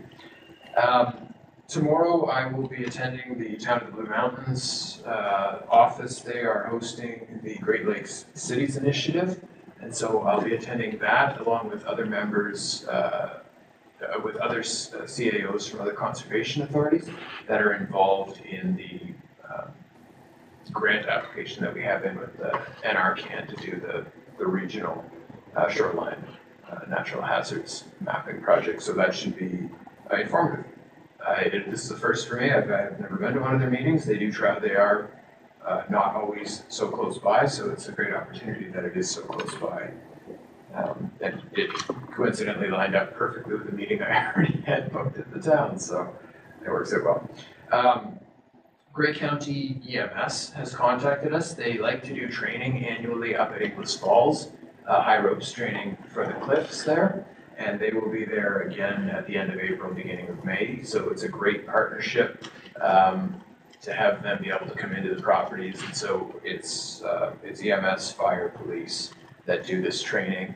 And it's really good for the community having these skills. And it's obviously really good for Grey Sauble too, in terms of, as an owner of many of these properties, it's good to know that there are skilled staff in our community that can help in an emergency. And finally, just a quick update on where we're at with the strategic plan process. So it's moving along. We've broken it into what we're considering 4 phases. The phase of initial internal review and consultation is complete. And we're moving now into our second phase, which is consultation and data collection. So this will include a series of surveys. One is to you as the board of directors. You should see that next week. There's a staff satisfaction or employee satisfaction survey that will go out to staff, a survey for our volunteer groups, a survey for our partners and stakeholders, and we've actually subdivided off our municipalities from that to have one that's directly focused on councils and senior staff at our municipalities to see how each of you and your counterparts feel that the relationship is with the Conservation Authority, feel about how you feel about the work that's being done by the Conservation Authority. And the reason that we're also sending it to senior staff is, in my experience going to council tables over the last couple of years, sometimes get a comment from councillors about it would be great if you were more involved with our municipality, only to have a staff person speak up and say, we deal with Great Sauble all the time. So there's a different perspective, right, that council doesn't always see. And so it would be nice to have those two components coming together. We'll also be holding 2 public meetings, and those are already scheduled. So we booked the Bayshore in Owen Sound for April 25th. The idea is to host municipal staff and councils in the afternoon, and to host the general public in the evening. And then we'll be doing another one at Meaford Hall on April 29th. So it's a Thursday and a Monday, and same idea, municipal staff and councils in the afternoon and public in the evening. We'll put the invitation for both dates out to everybody. So if you can't make one, hopefully you can make another, recognizing that we couldn't possibly try to plan around municipal schedules and satisfy everybody. So we're hoping this will do that. In terms of the surveys that we're sending out, we will be sending them directly to partners, stakeholders, and so on. For clients, it will go on our website, it'll go in our email signatures, and we're also to address people that maybe aren't inclined to put these on a computer. We have talked to our municipal partners and our library partners, and we're going to be putting hard copies of these in all of the municipal offices and all of the local libraries so that people can also fill them in that way. And in addition to the satisfaction surveys, we also have a form that people can fill out about what do you actually want to see the Conservation Authority doing. So this is the piece that actually speaks to what we're proposing as goals in the strategic plan. So that's a quick update right now. I'll try to keep the board updated as we go along, and there will, in our timeline, there are touch points with the board for decision making or for feedback. And the next feedback piece you should be getting next week in terms of that board governance survey. So through you, Mr. Chair, if anybody has any questions about those things, I'm happy to answer them. I just have those dates again for the events that we will be collectively invited to. April 25th is a Thursday, and April 29th is a Monday. And we'll send those out more formally to a member farmer.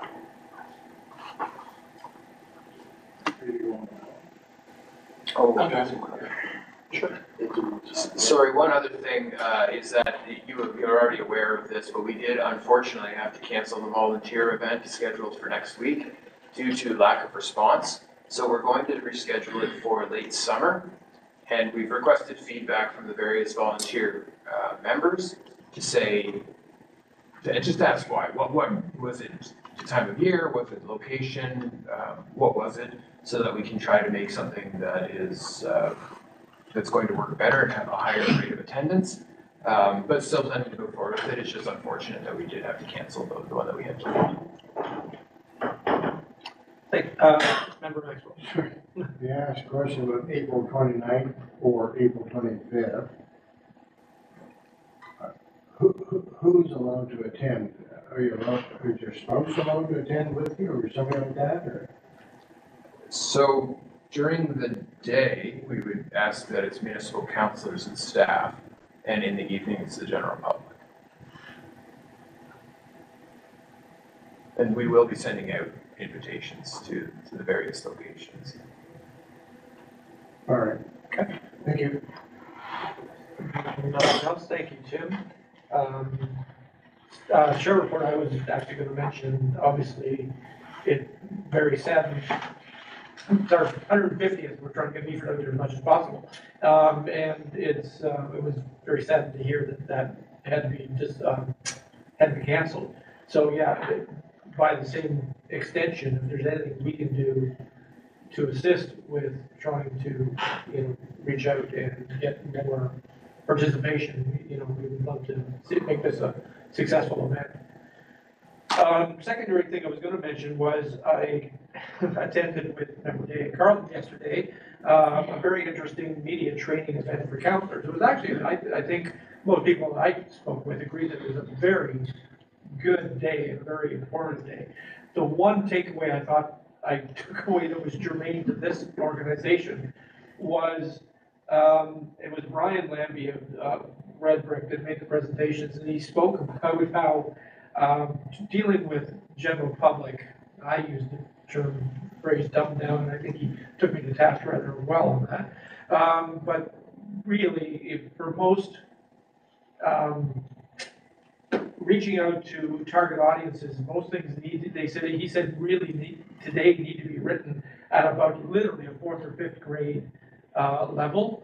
And he finds municipal staff, there were many there in attendance, and counselors quite guilty of being more in that 12th or 13th level. He did then pointed out that he said that he found conservation authorities in particular were the more even higher levels in terms of forms of communication. So if there was any kind of takeaway, it was about how can we, clarify the message or make it a little more simplistic so that general public and board of directors make it easier to understand whatever. And we tried to say that to our own staff who were in the room. It's just about some of the staff reports you get are very well entrenched and verbose, and sometimes less is better. So just thought it was an interesting takeaway that sometimes showing off our university degrees isn't a good thing. So that's all I had for that. Thank you. There is no closed session today, so with that, I will move to adjourn the meeting. Thank you, everyone. Thanks, everybody. But Eddie is right, because you read a staff report and you just, I couldn't say that much easier, Don't expect things and I don't want people, to then they'll never meet. blame them because They'll never it's well rise. written.